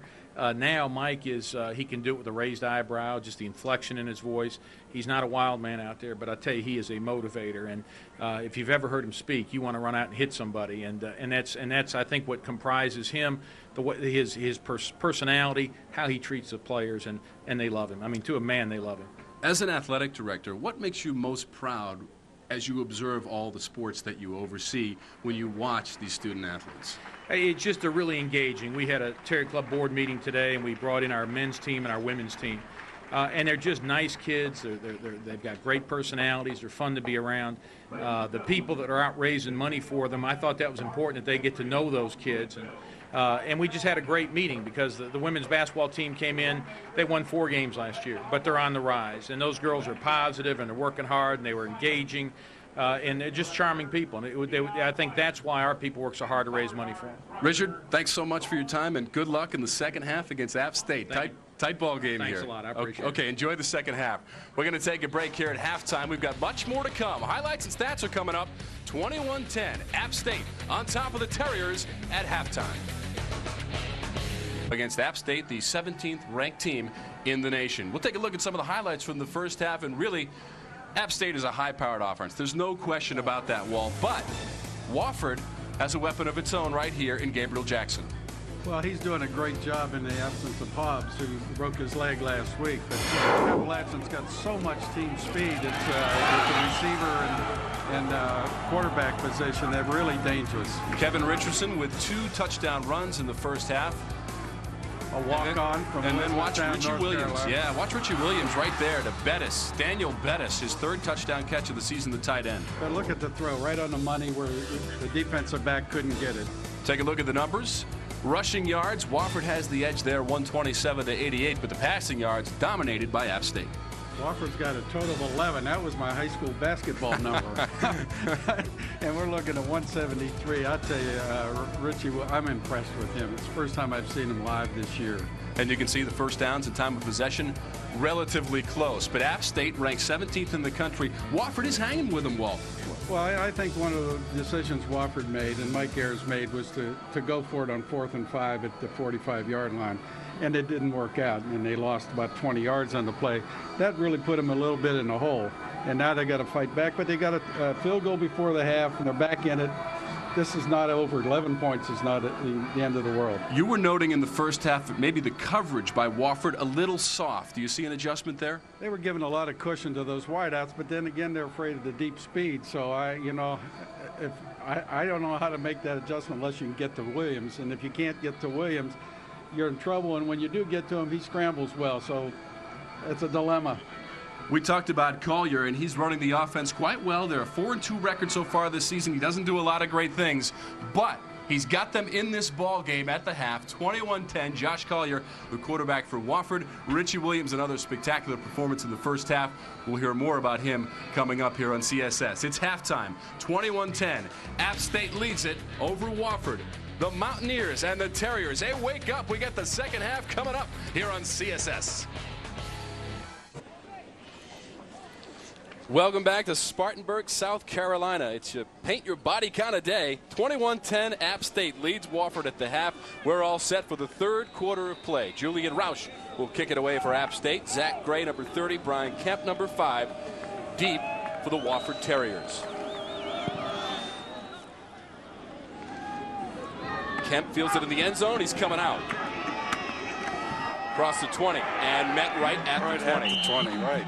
Should have stayed, would have avoided the punishment. But the chance of running it back is always there. I would run it out all the time. I mean, I'd tell you what, that's what the game's always taking a knee. What is this, sissy sport we're playing here? Not according to Brian Kemp, number 5. He took it out. Josh Collier, 2 completions, 4 attempts, 11 yards. But don't be surprised by those numbers. Wofford is a running team, and Collier controls the running patterns, does not do much throwing during the ball game. But he loses the snap here. Oh, it's picked up by... picked up Young, Adrian Young. Gobbled up that snap. Collier had a little bit of trouble with the exchange. It'll bring up 2nd and 10. Well, it looks like the snap was up there.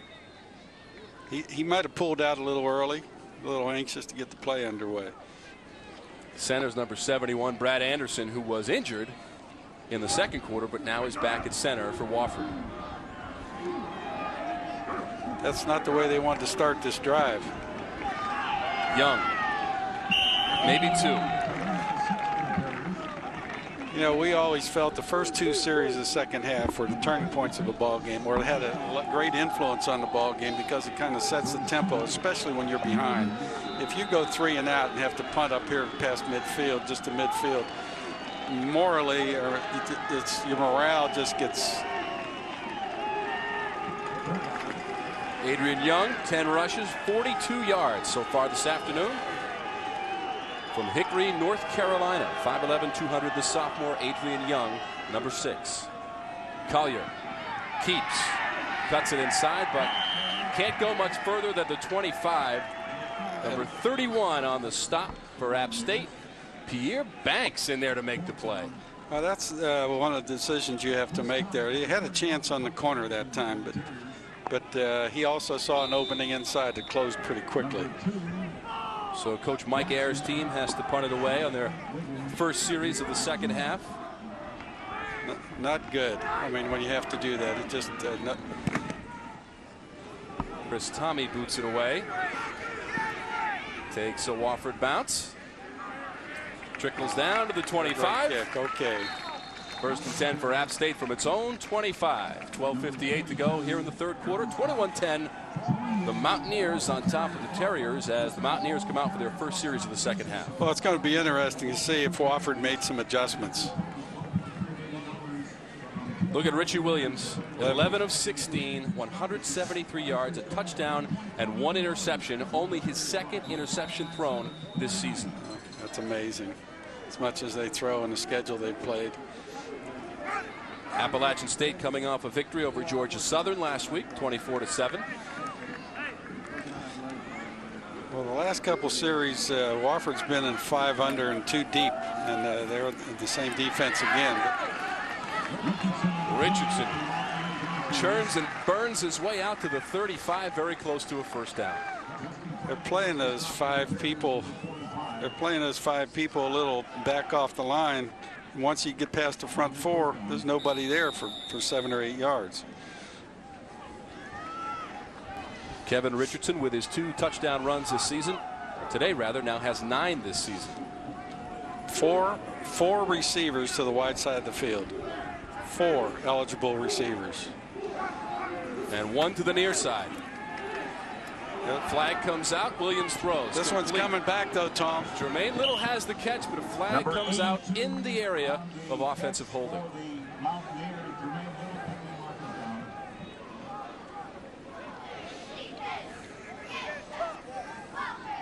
I tell you, Appalachian's got some good quickness and speed. Motion, I thought it was where the flag was thrown, it had to be a hold.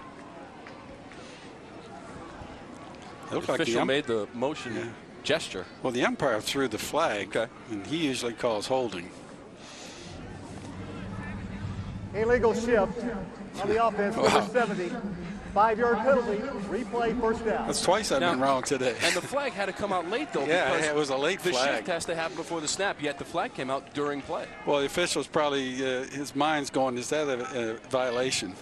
So when he finally sorted it out, yeah, exactly. You get the flag out. Well, it equals 1st and 15. Now look at the coverage. They're 5 under and 2 deep, and you got a 4-man rush. Both teams, 2 penalties for 20 yards so far this afternoon. Well, the game's been well called, I believe. The officials are doing a great job of it. 4 receivers to the wide side. From the 31, Williams wants to run. Oh, my. Comes to the near side, crosses midfield and steps out of bounds. First down, Mountaineers. How can you stop Richie Williams? If he does not throw, he's able to get out of the pocket and amass yardage. Well, you can call his game off. You can stop him that way. Put him on the bus. Get him out of here. I tell you, he is tough. Richie Williams averages 80.8 yards per ball game. He's got 6 rushes today, 59 yards, well on his way to his average here in the third quarter. Early going, 12-18 to go in the third. I saw him 2 years ago when he was just developing, but he is so confident in what he's doing right now. And there's a confident throw right there. Not so confident on the catch, but it is made. With 7 defensive defenders back there, they're still finding the seams. That was Hans Badashan. That's another first down for the Mountaineers. This may be the best looking ball club I've seen in this league in a while.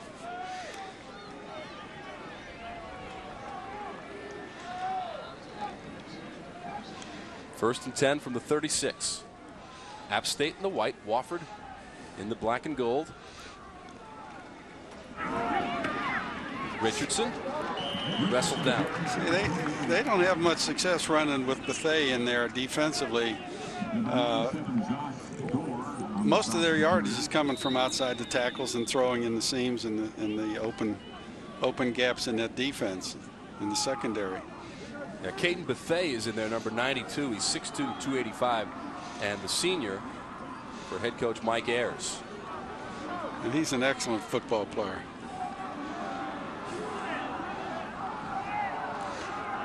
Second and 9 from the 34. Richardson on the catch. What? And he's got a first down. Did you see the moves he made the first 2 guys miss? Bethea's going back in. He was out for a play or 2. There goes one guy. There goes a second defender.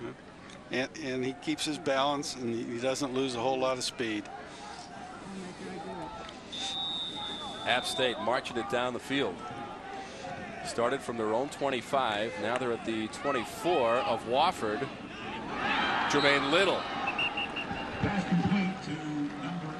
And stepped Little, out of bounds. Yeah, out of bounds, about 2 yards shy of the first down. That'll bring up second and short.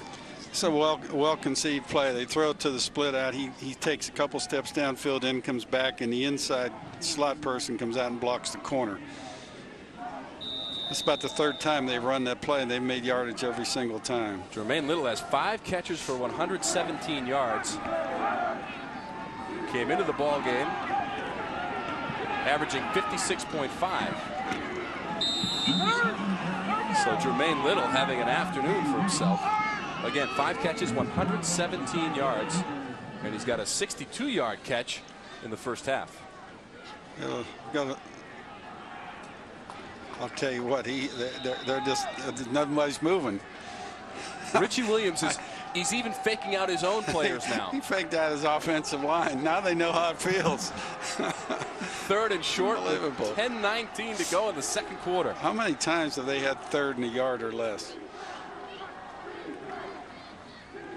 And they'll run it. Oh, yeah. Trey Hennessy, number 35, has the first down just outside the 10-yard line. Gave Richardson the rest right now. Hennessy from Morgantown, North Carolina, 6'1", 210. The freshman on the season, averaging 3.8, 3 TDs. He's got 84 yards so far this season. I think they put Richardson back in, though. Richardson just to the left of Williams. Look at the gap up there on the 12-yard line on that receiver. That's 10-yard. That's a 10-yard cushion. Richardson can't handle it. Williams trying to swing it to Richardson, and he dropped it. Well, Wofford was hoping that was a backward pass, but it wasn't. It was a forward throw. It's throwing the percentage stuff down there now inside the red zone, down inside the 20. And they're doing that because of the cushion that Wofford's given those receivers. They're giving them great respect, and rightly so. Richie Williams over 200 yards passing, 202 to be exact, against 11 yards passing for Wofford.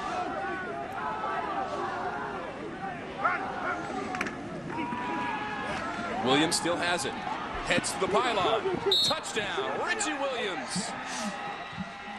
Too much team speed. Too much team speed. And a little option out to the right.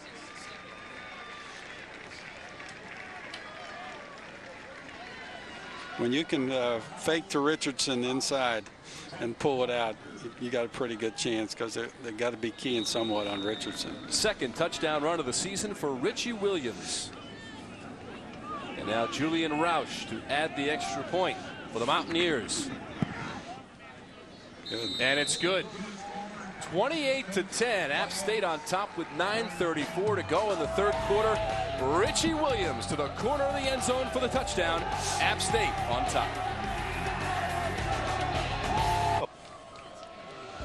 Back in Spartanburg, South Carolina, third quarter, 28-10. App State on top of Wofford. Kick off your Monday Night Football coverage with Sports Night as the crew comes to you live from the Georgia Dome before the Falcons battle against the Jets. Catch Sports Night Monday at 6 and 11 only on CSS, your source for Southeast sports.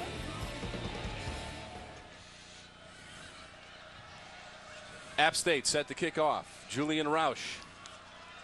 CJ Underwood, Zach Gray are deep. This is Gray from his 6. And brought down.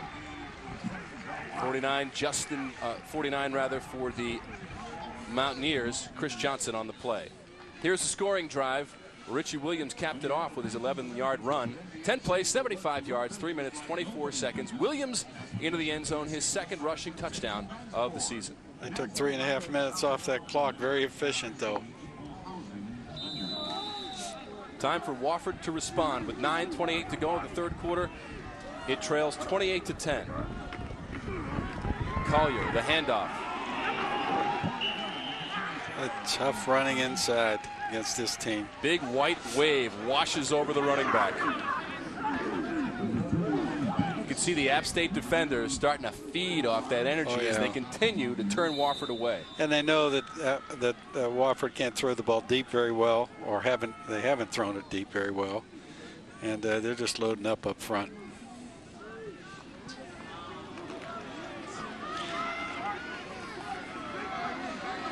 The high formation they've used a lot today.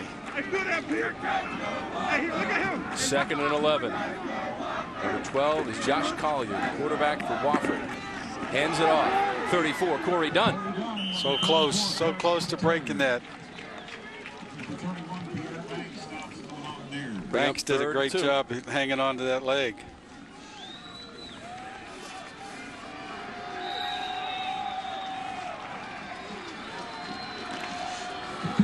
Third and 2. From the 28. We got 9 people within 3 yards of the line of scrimmage.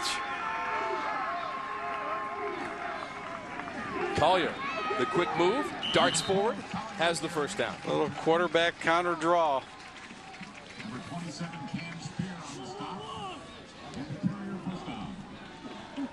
Wofford's got to just be patient now and try to get on the board again.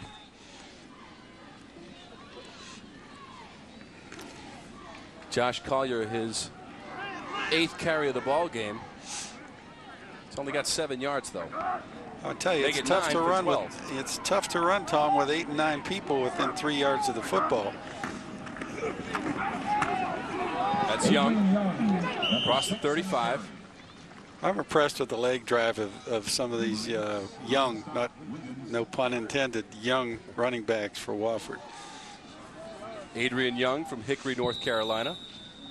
A rock-solid 200 pounds at 5'11", the sophomore. And today, 11 rushes for 46 yards. Remember, Wofford lost its top running back last week against VMI. Again, there's 9 defensive players within 3 yards of the line of scrimmage. And guess who? Guess who? Gabriel Jackson stopped on the play.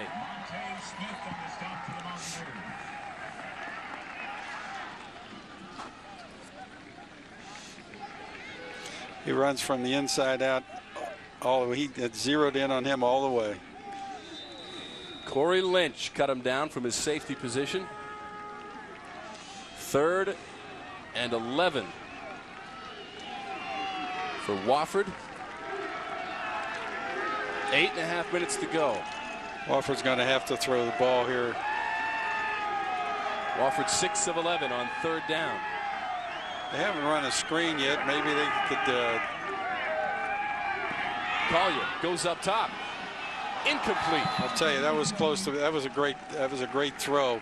Just not quite there. Looking for Shield Wood, just beyond his reach, and it's 4th down. Just running a fade pattern down the sideline, one-on-one, trying to get loose, and he does have a step on the defender, just off his fingertips. Justin Woze on the coverage for App State. Dexter Johnson is deep to receive the punt. I'll tell you, Appalachians fans that are here. Just an awful punt. I don't even want to say that word because Wow. what happens in golf, that's called a shank. Chris Tommy just hit it directly out of bounds, and App State will start 1st and 10 with excellent field position in Wofford territory. App State has the lead, 28-10 over the Wofford Terriers. More on CSS after this.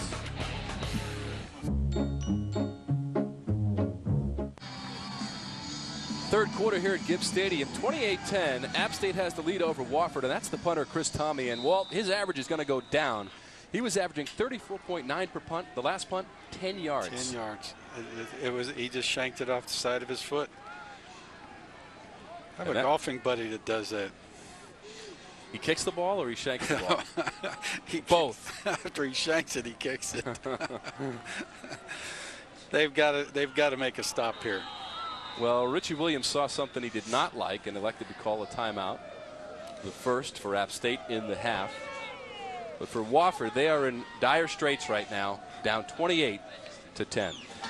Don't miss a triple header of live college football Saturday on CSS, starting with a Big Ten matchup between Indiana and Michigan State at noon. Chattanooga meets Appalachian State in the Southern Conference Showdown at 3:30, followed at 7 by West Alabama and Henderson State. It's all on CSS.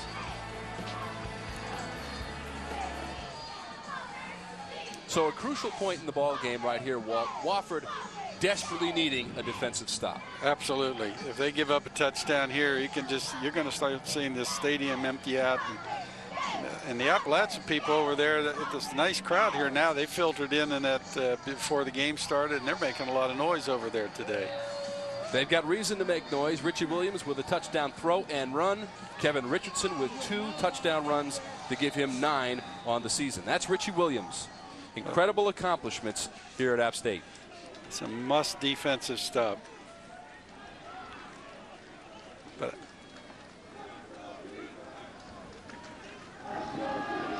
Richardson has it. And he gets 3 or 4 inside the 40. And they tried a little motion away from this and then came back this side with Richardson. But I tell you, he's got some open seams there. They've got Wofford so spread out that with a back like Richardson and a quarterback like Williams, there's a lot of seams to run into. Richardson had 285 all-purpose yards last week against Georgia Southern in the victory for App State. And they have not sacked Williams yet today either. Here's Richardson again. And he rumbles close to a first down inside the 35 to about the 33. Yeah, 5 or 6 yards. That offensive line just firing straight out. Richardson's a little gimpy. He's running off. He's limping a little bit going off the field. 17 rushes, 71 yards, and the 2 scores for Kevin Richardson as he heads to the bench for at least this play here on 3rd and short. Trey Hennessy is in Hennessy, for him. 35 Hennessy is into the game for App State. They'll fake the run. Williams throws on the run, incomplete. He not only had that guy open, he had another receiver underneath him open, and he could have run for the first down. He had 3 options there. I guess his eyes lit up when he saw that receiver wide open down there. Yeah, that was Brandon Turner who gave maximum effort. And he was wide open. Yeah, you got 2 other receivers who were open as well. Wofford really back on their heels right here. But it's 4th down. They have a chance to make the stop. This is big. But look at the trips up top. And there's only 1 defender out there that's within. Williams, complete. It's going to be a first down. I am so impressed with the hands of these receivers. And the throw, that had some speed on it too. That was not a lob pass. 9 is William Mayfield out of Durham, North Carolina. His catch good enough for a first down and a 4th down conversion for App State as they continue to march down the field. 1st and 10 from the 23. 4.5 minutes to go in the 3rd quarter. App State up 21-10, or 28-10 rather. Jermaine Little. Run out of bounds to 15. Another catch for Jermaine Little. They knocked this in the end zone here. Wofford's in deep trouble. Just a little fast out in the flat. They run the wide receivers out and bring him out falling in the flat.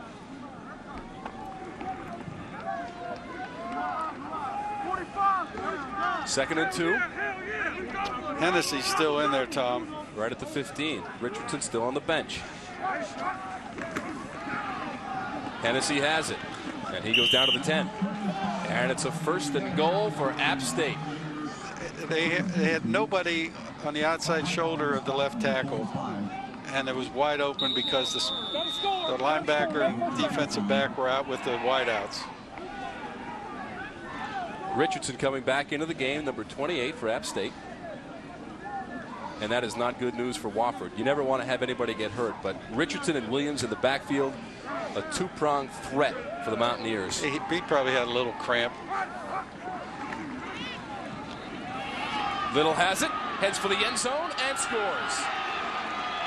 Touchdown, Jermaine Little on the run. They're hitting that wide seam out there, the wide gap coming around. It's there. Some great blocking on the perimeter. Nothing fancy. Alex Love had a chance at him but couldn't wrap him up. You'd like to see somebody knock the ball out of a runner's hands when he sticks it out to get across the line like that. Jermaine Little with the touchdown run for App State. The extra point is good. 35-10. The Mountaineers have a commanding advantage here in the third quarter. 3:48 to go from Gibbs Stadium in Spartanburg, South Carolina. 3:48 to go in the third quarter. App State with a 35-10 lead over Wofford. The scoring drive, 7 plays, 42 yards. Used up 2 minutes and 20 seconds. Jermaine Little with a 10-yard touchdown run. It's a nice high kick, good coverage. That's Underwood. Up to the 23. First and 10 for Wofford.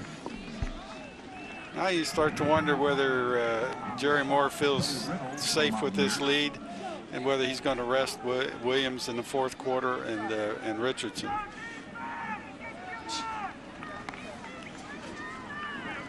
They have Chattanooga next week.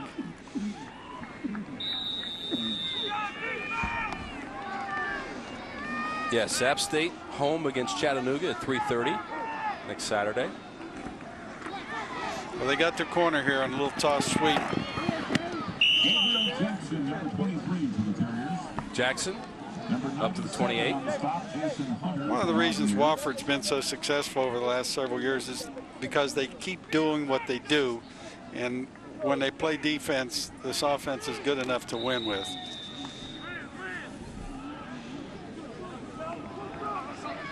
Gabriel Jackson has the lone touchdown for Wofford. Collier to the air. Complete. Good throw. Collier to Shield Wood and a first down for the Terriers. Watch Lynch. Lynch started the defensive safety. He started in, but then he retreated and went back to deep middle, thinking somebody was going deep on him.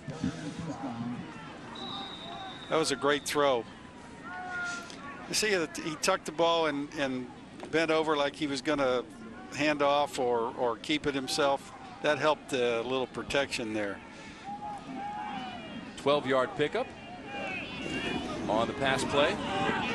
Collier across midfield, very close to another first down for the Terriers. Yeah, it sounds redundant, but Wofford's doing what they do best. And they're going to stay with this. I think he will mix a few more passes in, but he has to do it on downs that aren't so conspicuous, like 3rd and 8, 3rd and 9. He has to do it on the first and second downs. And they're doing it without their top back, Michael Hobbs, injured last week and out for the remainder of the season with a broken ankle. Back to the ground. Center did a great job right there. Corey Dunn picks up 6. And Corey McKenna, the center, did a great job. Is that Anderson back in there, Tom? At center? Yeah. We'll have to check on that. But he did a great job. Yeah, I think it is Anderson. Okay.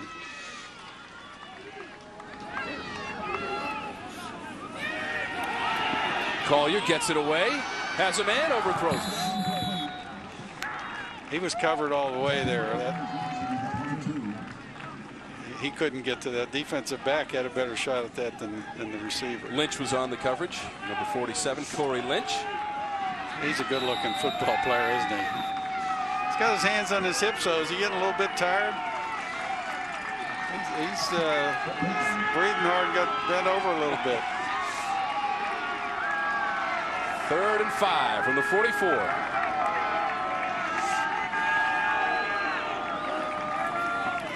Handoff. Dunn. Good second effort by Dunn. He got it.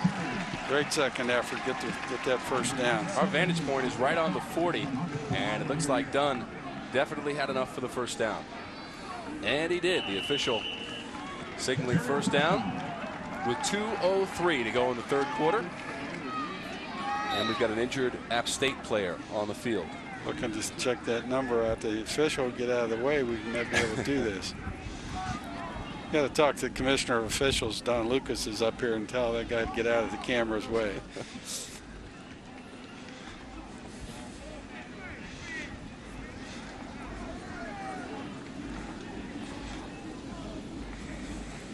App State athletic training staff attending to the player on the field. Mountaineers in a commanding position, 35-10. Jeremy Wiggins, one of the safeties for App State's the only guy on that team with his shirt out over it, not tucked in. 31 is Pierce Banks from Asheville, North Carolina. Clutching his right knee, now will be helped off by the medical staff. Pierce Banks. Freshman. Just a freshman. You hate to see anybody get hurt in this game. It's a great game, but injuries are part of it. 17th season at App State for head coach Jerry Moore. Appears to be headed towards yet another victory here in the Southern Conference. And App State, if they can win this game, will snap the 4-game home winning streak for Wofford here at Gibbs Stadium, and actually become only the second opponent in the last 19 games to beat Wofford on its own turf. And as I mentioned a long time ago prior to the game, one of the few losses in the month of October. The Halloween month has been very good to Wofford over the past several years. They don't lose very often in October, and I attribute that to the great coaching of Mike and his staff, that they seem to get better as the season goes along, but they ran into a buzzsaw here today. 1:25 to go in the third quarter, and the scoreboard a little scary if you're on the Wofford side of the field. 35-10. App State in front. 2nd and 9. Collier has it. Pitches. Gabriel Jackson out of bounds. Short game, if at all. Jeremy Touchstone made the play there. Touchstone, not a big guy, 5'7", 155, a sophomore from Riverdale, Georgia. I have a grandson that could relate to that playing high school football. He thinks he's so small, 5'7", nobody will want him. It's all about the determination and the heart. And speed. Not about the size. Perfect example, Devon Folks, the receiver who was here at App State last year. He was in an NFL camp, in the camp of the Indianapolis Colts, before being waived, potentially headed to Canada to play professional football. Devon Folks. Adrian Young again. The difference probably between Hobbs and Young is Hobbs probably had one more step of quickness to make that cut there. If he gets away from that tackle, he could still be running. Yeah, Michael Hobbs twice this season rushing for over 100 yards. Wofford isn't anywhere near the 300, are they?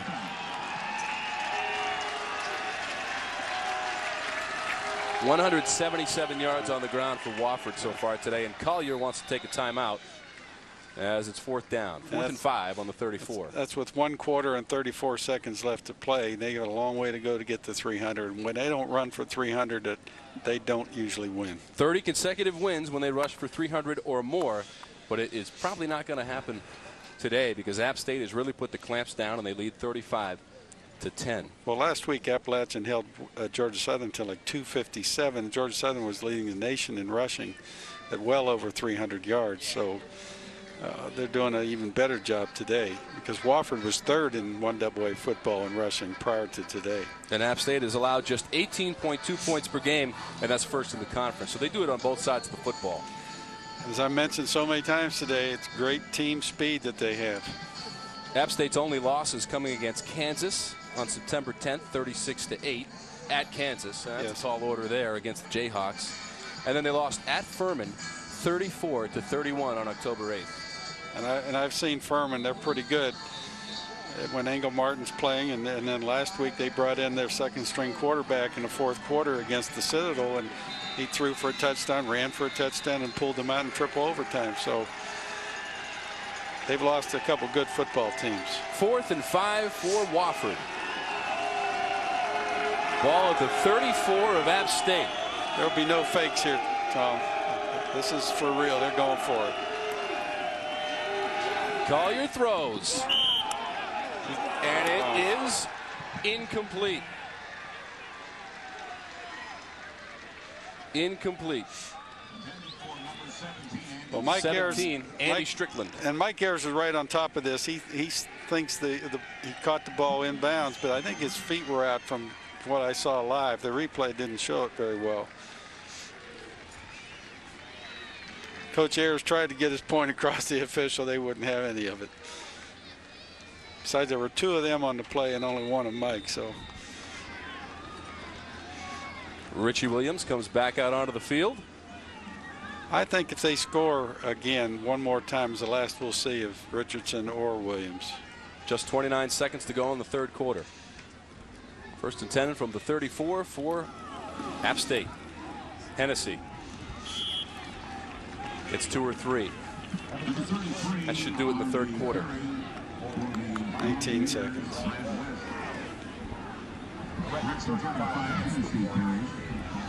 And they won't have to run a play as time should expire here in the third quarter. To the sideline. 35-10, App State in command as we head to the fourth quarter. The Mountaineers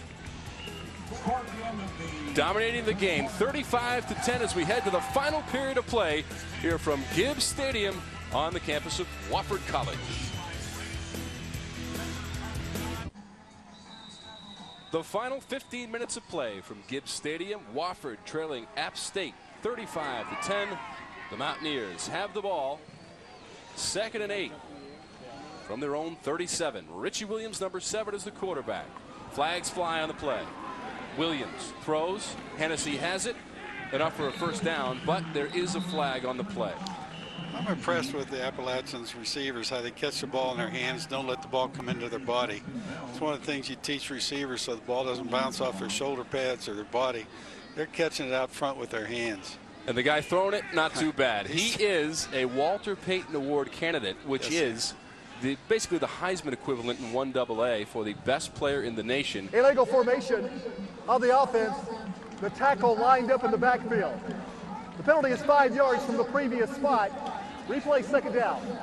I am so glad to see that called. I almost commented a while ago. The offensive lineman's head has to break the waistband of the other lineman from the center out. And if they look, the offensive line's getting more bowed, so they get back deeper so they can get better look at pass protection. And they're not up on the line of scrimmage. Another flag. And intercepted. Intercepted out of the corner. I think it's for naught. And into the end zone, but there are flags. We need to sort it out. The old offensive line for App State didn't even move.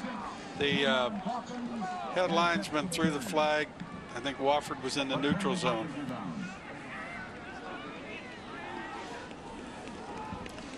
So they have a little discussion here whether Appalachian's right tackle moved or not.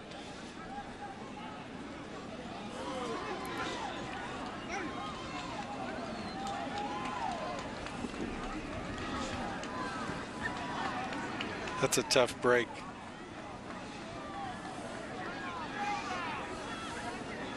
Get the official word here. There are 2 fouls on the play. Offsides, defense, number 63. Personal foul on the offense, 67. Those fouls will offset. Replay, 2nd down. That's a tough call. Years ago, they used to have the difference of the penalty walked off. It's a 5 against a 15. And that's what the fans down here are yelling. How could you negate a 5-yard penalty with a 15 or vice versa? But because of that, it's now 2nd and 12 from the 32 for App State. 4 receivers to the near side. Not calling off the dogs just yet. Complete. Zach Johnson with the catch. You know, they run 3 of those guys off, and then they throw to one who looks like he's loafing, and he hangs back, and they get 5-6 yards on it. A tough break for Wofford on that interception. It was a score, get them back to respectable and have an outside chance of making this ball game yet.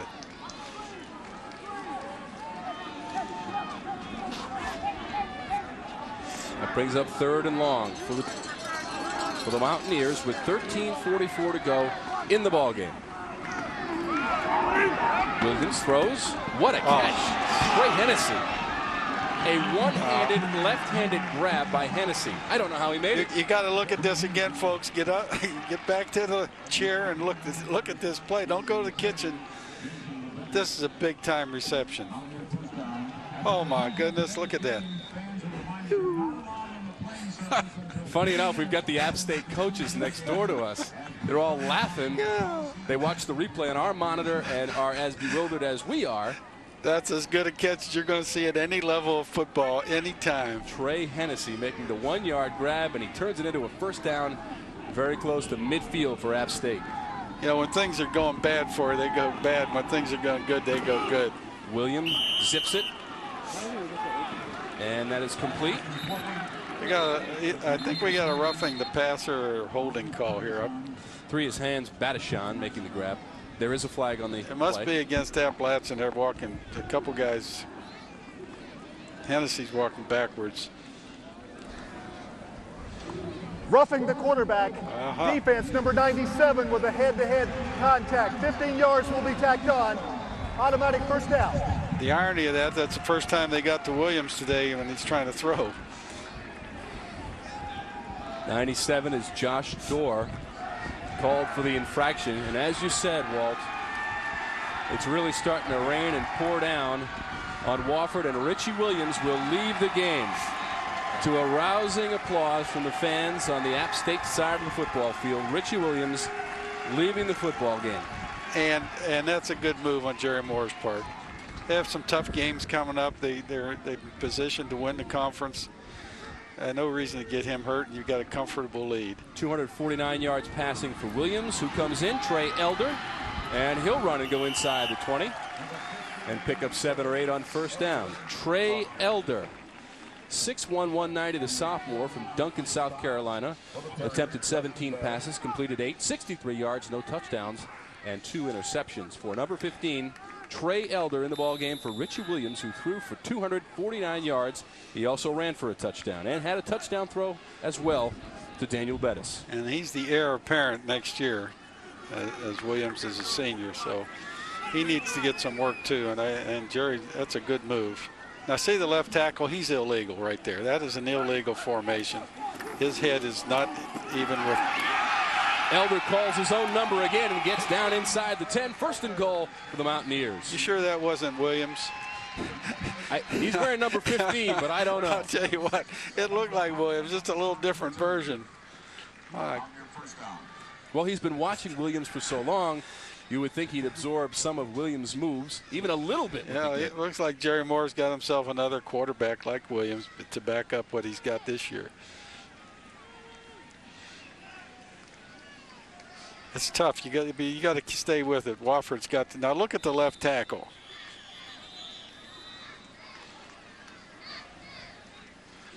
You look at the feet of the guards in the center, and then the tackle's back where his head's not breaking the waist of the center, and that's what is supposed to happen.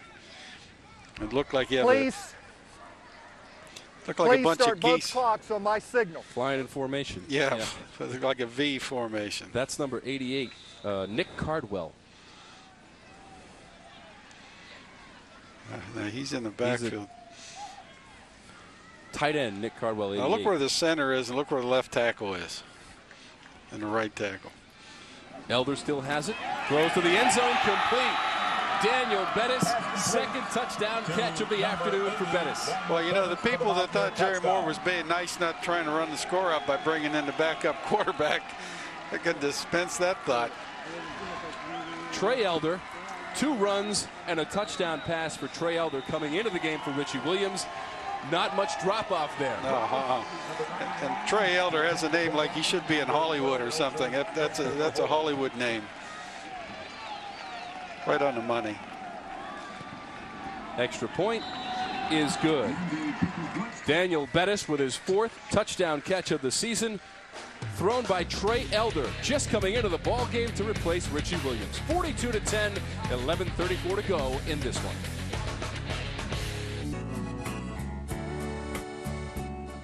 Yep.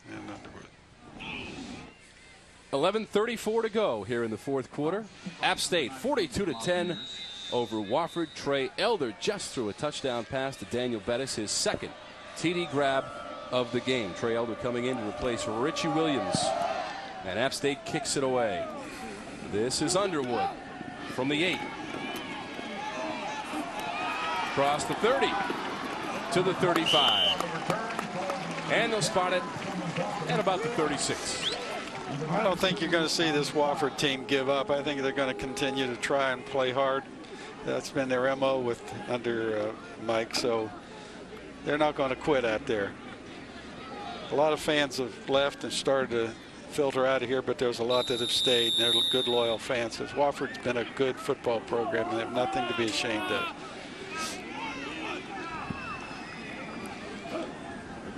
First down for Wofford. They'll go to the ground. Jackson with the run. The 42 points allowed by Wofford is the most this season, and the most they've allowed at home. They allowed 48 in the loss to Georgia Southern November 24th of 2001. It's been a long time since they've given up this many points. And they don't lose in this building either, but today it's all App State.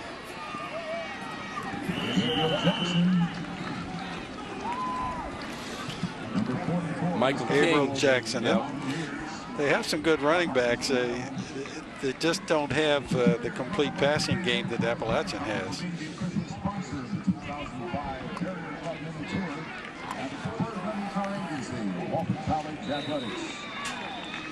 Third and 1 from the 45 for Wofford.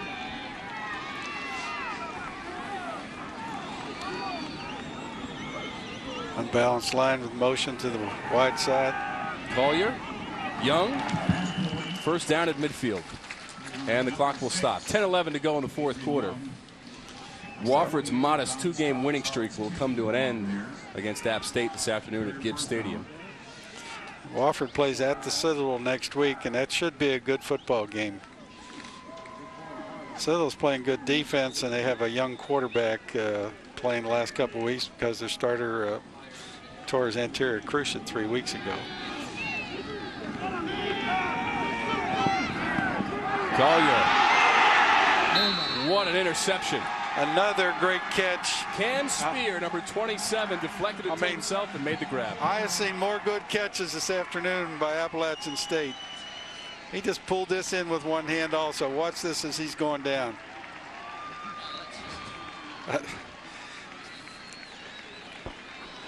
It's just not meant to be today for Wofford. Cam Spear from Monroe, North Carolina. What a game he has had. Well, let's see who Jerry Moore sends out here quarterback again. It's still Trey Elder. Elder is a local product from Spartanburg. That's incredible. Played at Burns High School. Right up the middle, Hennessy, and he barreled over the defenders. Number 10, Brian Ford, tried to get in the way of Hennessy and was unsuccessful. Burns High School has one of the best high school programs in the state of South Carolina. Watch this. He just nailed him and ran right over him. Tell you what, Trey Hennessy is getting some time and making the most of it. I'll tell you what, he looks pretty. He reminds me of John Riggins. 6'1", 210, and just a freshman from Morgantown, North Carolina. Number 35 to the left of Trey Elder. Doesn't look like he wants to run away from people. He'd rather run them over. He gets the call again. Forges ahead for 3 or 4 with 9:21 to go in the ball game. 42-10. I think as long as they're on schedule running the ball 3, 4, 5 yards at a clip, Coach Moore will keep the ball on the ground. He doesn't like to embarrass anybody. But if they get the 3rd and long, they'll probably throw the ball. App State's record will improve to 5-2, 3-1 in the conference, put them in the top spot of the conference, depending on the outcomes of other games this afternoon. Hennessy This time they stop No him. place to go. The little penetration by the Wofford defense there. James Gonsolin, number 98, made the first hit. There's a lot of clean white shirts on that offensive line right now for Appalachian also.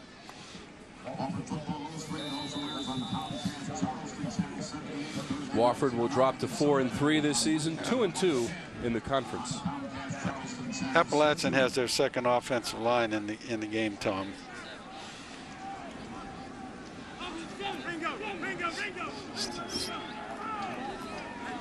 Play clock down to 5.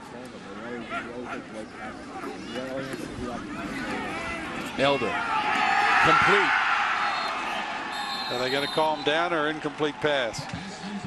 Incomplete. T.J. Corman was the intended receiver. It was a good hit back there to knock that ball out of there.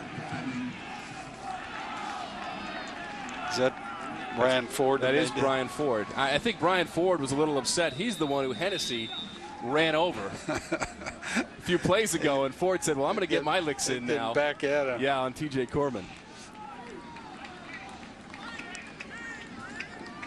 That's 4th down. 4th and 7. And I don't see any punt team out there in the 40-yard line. No, they'll go for it.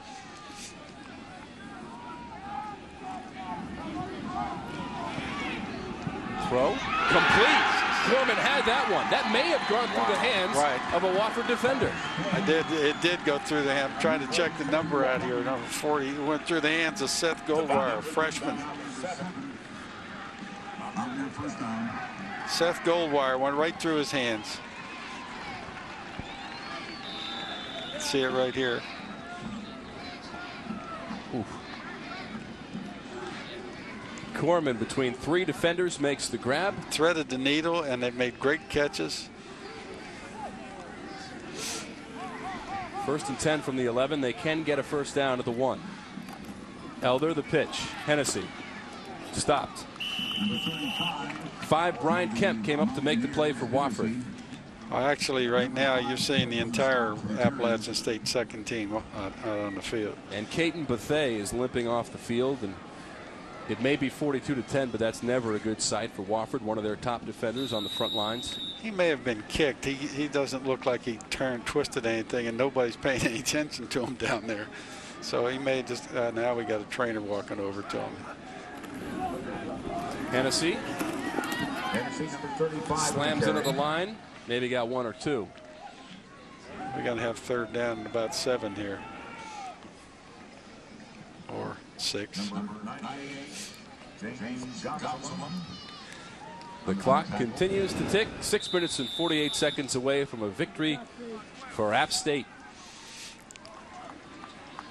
4 balanced 2 wide receivers to the right, 2 to the left. Hennessy's the only back in the backfield besides the quarterback.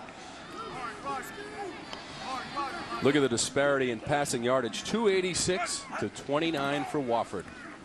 There's the pitch to Hennessy at the 5. Dives for the end line. He's down on about the 1-yard line. Just shy. Stumbled down at about the 1, and it will be good enough for a first down potentially. I'll tell you, Hennessy could play for a lot of people in the Southern Conference.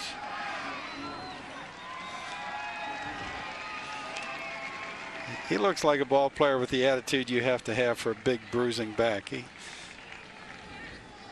doesn't back down at all. 7 rushes for 38 yards for Hennessy, who came into the game only running it 22 times. So he's really making the most of his opportunity today in this lopsided affair. It's a little over 5. Easy touchdown to the corner of the end zone. William Mayfield, and the second TD throw for Trey Elder. He didn't come out of the huddle. He just lined up out there, and nobody went out there with him.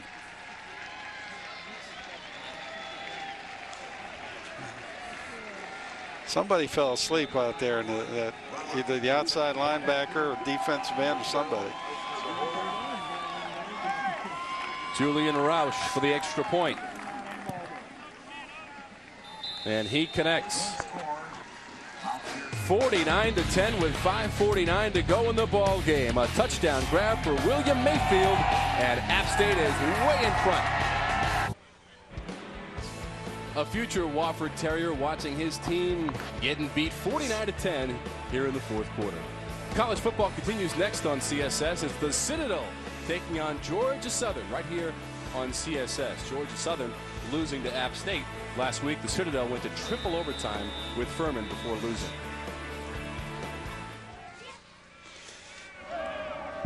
And now App State giving Wofford a taste of what they gave to Georgia Southern as we kick it away here with 5:49 to go. Brian Kemp the ball. Oh, now come on, that's not necessary there. Wrestled out of bounds. Little exuberance on that tackle.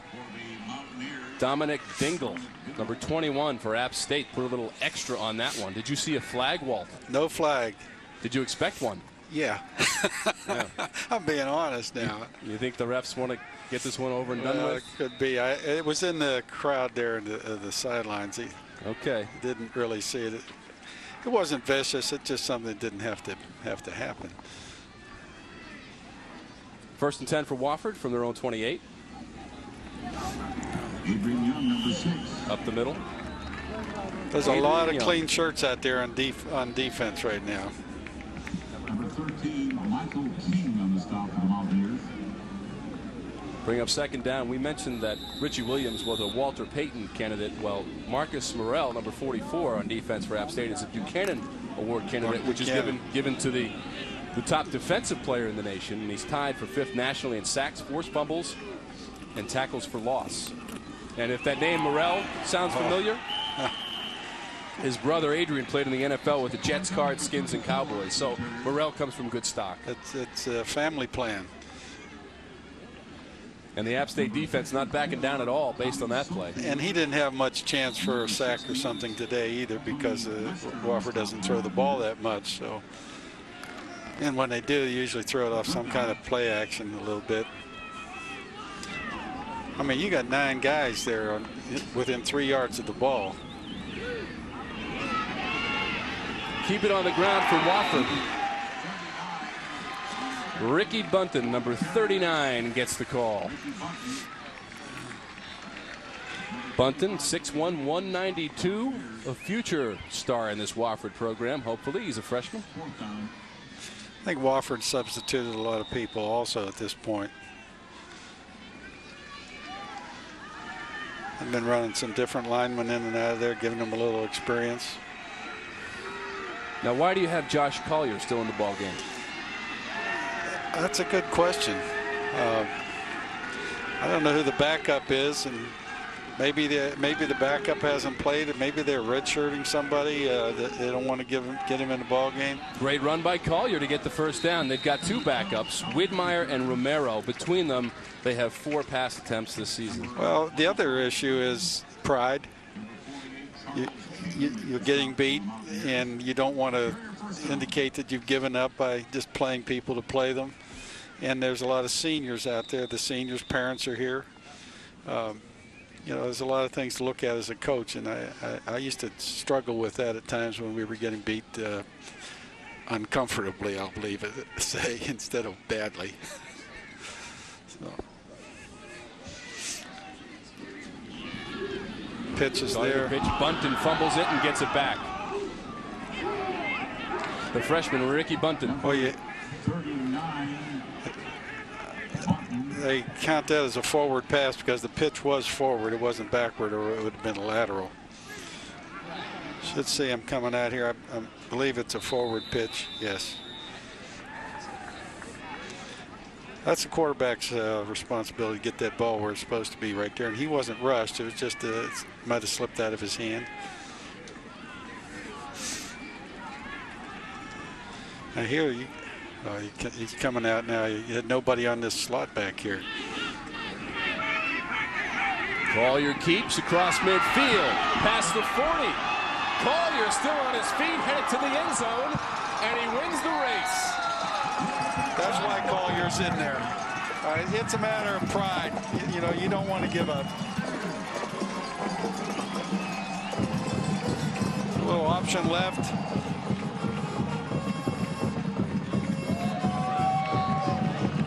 And he shows some speed here as well. 58-yard run for Josh Collier and a touchdown for Wofford. Yeah, I'm glad to see that in the sense that they didn't quit. They have a lot of pride in their program, and they're still working. Just over 3 minutes to go in the game, 49-17, as Wofford scores on the legs of Josh Collier. Today's game has been brought to you by Carolina Ford, driving the Carolinas. By BB&T, you can tell we want your business. And by Food Lion, extra low prices. Spartanburg, South Carolina, 3:06 to go in the fourth quarter. App State with a 49-17 lead over Wofford, but Josh Collier just went for 58 yards and a touchdown run to give Wofford a score here in the late going of this game here from Gibbs Stadium. All right, Tom, yesterday I was at Wofford's light practice, and they practiced an onside kick at least 5 or 6 times with little pooch kicks over the front 5 people. Now we'll see if they try that now, or whether they squib kick it, or whether they kick it deep. But they did work on it yesterday. And I would think if they're going to do it, they're going to do it now. But Appalachian's expecting it as well. Now they're kicking deep. Drilled into the end zone, a touchback. That was out of the end zone in the air. There's some hurt on that one. Yeah. Chris Tommy, maybe still thinking about that punt that he shanked, because he just hammered that kickoff. Tommy had a 10-yard punt earlier in the game, set up great field position for App State.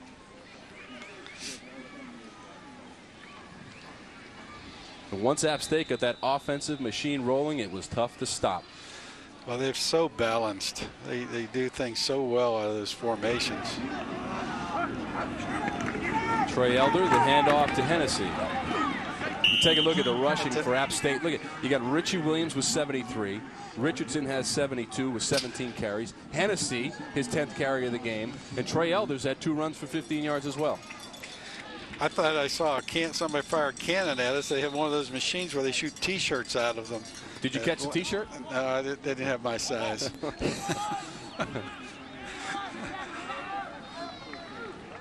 Clock continues to tick. Second down. Hennessy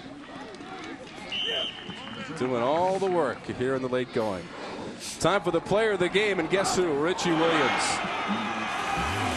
Hitting Jermaine Little. That was a 62-yard play, and then watch this little touch pass. Daniel Bettis, one of 2 touchdown catches on the day for Bettis. And watch Williams coming right to the corner of the end zone for a touchdown run. He is the BB&T player of the game. Richie Williams, 19 of 26, 249 yards, 2 touchdowns, and 1 interception, only his 2nd of the season. He is the BB&T player of the game. Hennessy got drilled after. No, that was not Hennessy. That was the quarterback. Oh, Elder. Elder. I was watching Richie Williams. Trey Elder just went back to the comic section on that one. He got hit in the head. I mean, he got stuffed. Yeah, we'll take a listen to this one.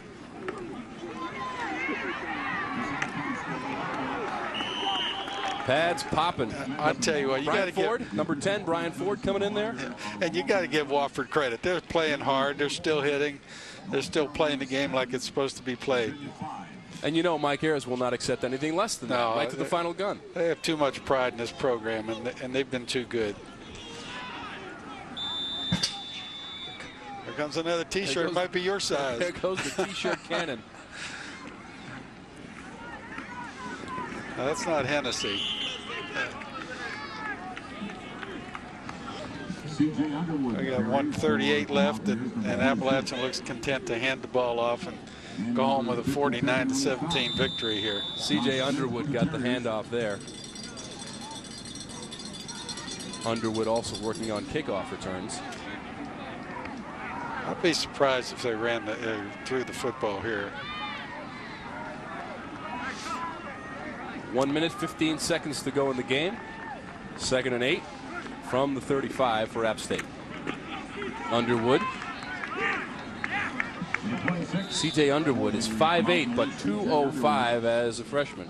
I don't think Trey Elder's going to keep the ball off of this play. That's what play that's been very successful for him, with Williams sticking the ball in the belly and pulling it out now. But I wouldn't risk my backup quarterback running an option right now. Not with just 45 seconds to go. No. This should be the last play they have to run in the ball game. Ahead 49-17, improving their record to 5-2. Wofford drops to 4-3, 2-2 in the conference, and App State is headed to the top. The logjam, they've emerged with a 3-1 record after the victory over Wofford. Number 90, Brian Blair, makes the play on the tackle, which will be the final play of the ball game. Now the clock stopped, according to the officials. And the App State crowd on the other side is making a lot of noise, too. And Wofford has called timeout. Well, you know, they might have called timeout to acknowledge the seniors playing in their last game. I mean, people over there, it's not right. They should not be booing. There could be a reason for that. It is senior day, the 5th and final home game of the season for Wofford, who now goes on the road for 4 games. Wofford will have to play at the Citadel, at Western Carolina, at Furman, and then they close the season November 19th at Gardner-Webb. As for App State, to Chattanooga at home next week, 3:30. Then they're at LSU, home against Western Carolina, and finish the season November 19th at Elon.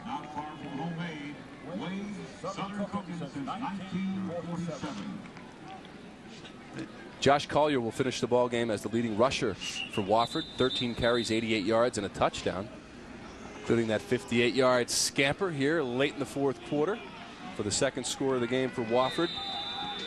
Well, Appalachian's not going to kick with 16 seconds left. They may just hand it off, and they could go run around back there, and that's exactly what they're doing, just killing the clock. Elder now, throws it deep. It's complete. And there, out of bounds. That was Clay McKnight, a freshman, number 81, but that will cause some consternation, I think, in this. How can only 1 second have gone off the clock? There are 15.2 seconds up on the clock right now. 16.9 seconds. What happened? How about the time? 1 second went off. Clay McKnight, number 81, made the catch. There are 15.2 seconds to go as McKnight went out of bounds. Crazy. And now they're resetting the clock. Yeah, we got Walt, take it easy. I want you to be around for the end of the ball game with me, okay? I was talking to this official next door in the booth. I forgot I was on the air. You got it right, because they're going to reset the clock. They're going to tick it down to 8 seconds, I believe. I thought I was coaching again. 8 seconds. It never leaves the blood, Walt. I'm yelling at this official in the booth. I heard you. I was standing right next to you. I hope my wife didn't get that on tape. Oh, that was great. You can't take the coaching out of the coach. Even up in the broadcast booth, you can't do it. You can take the boy out of the country, but you can't take the country out of the boy. I tell you.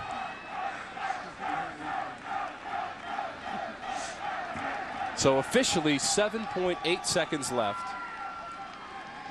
The throw from Elder to McKnight puts the ball down at the 9, 1st and goal. I don't think Jerry Moore will throw the ball down here. I'll tell you, they are in a passing formation. They've got 2 receivers to the near side. I can't believe he won't take a knee twice and just get it over with. Now they've reset the clock to 10 seconds, and Elder will take a knee and end the ball game. Jerry's got too much class to do that. He did the right thing.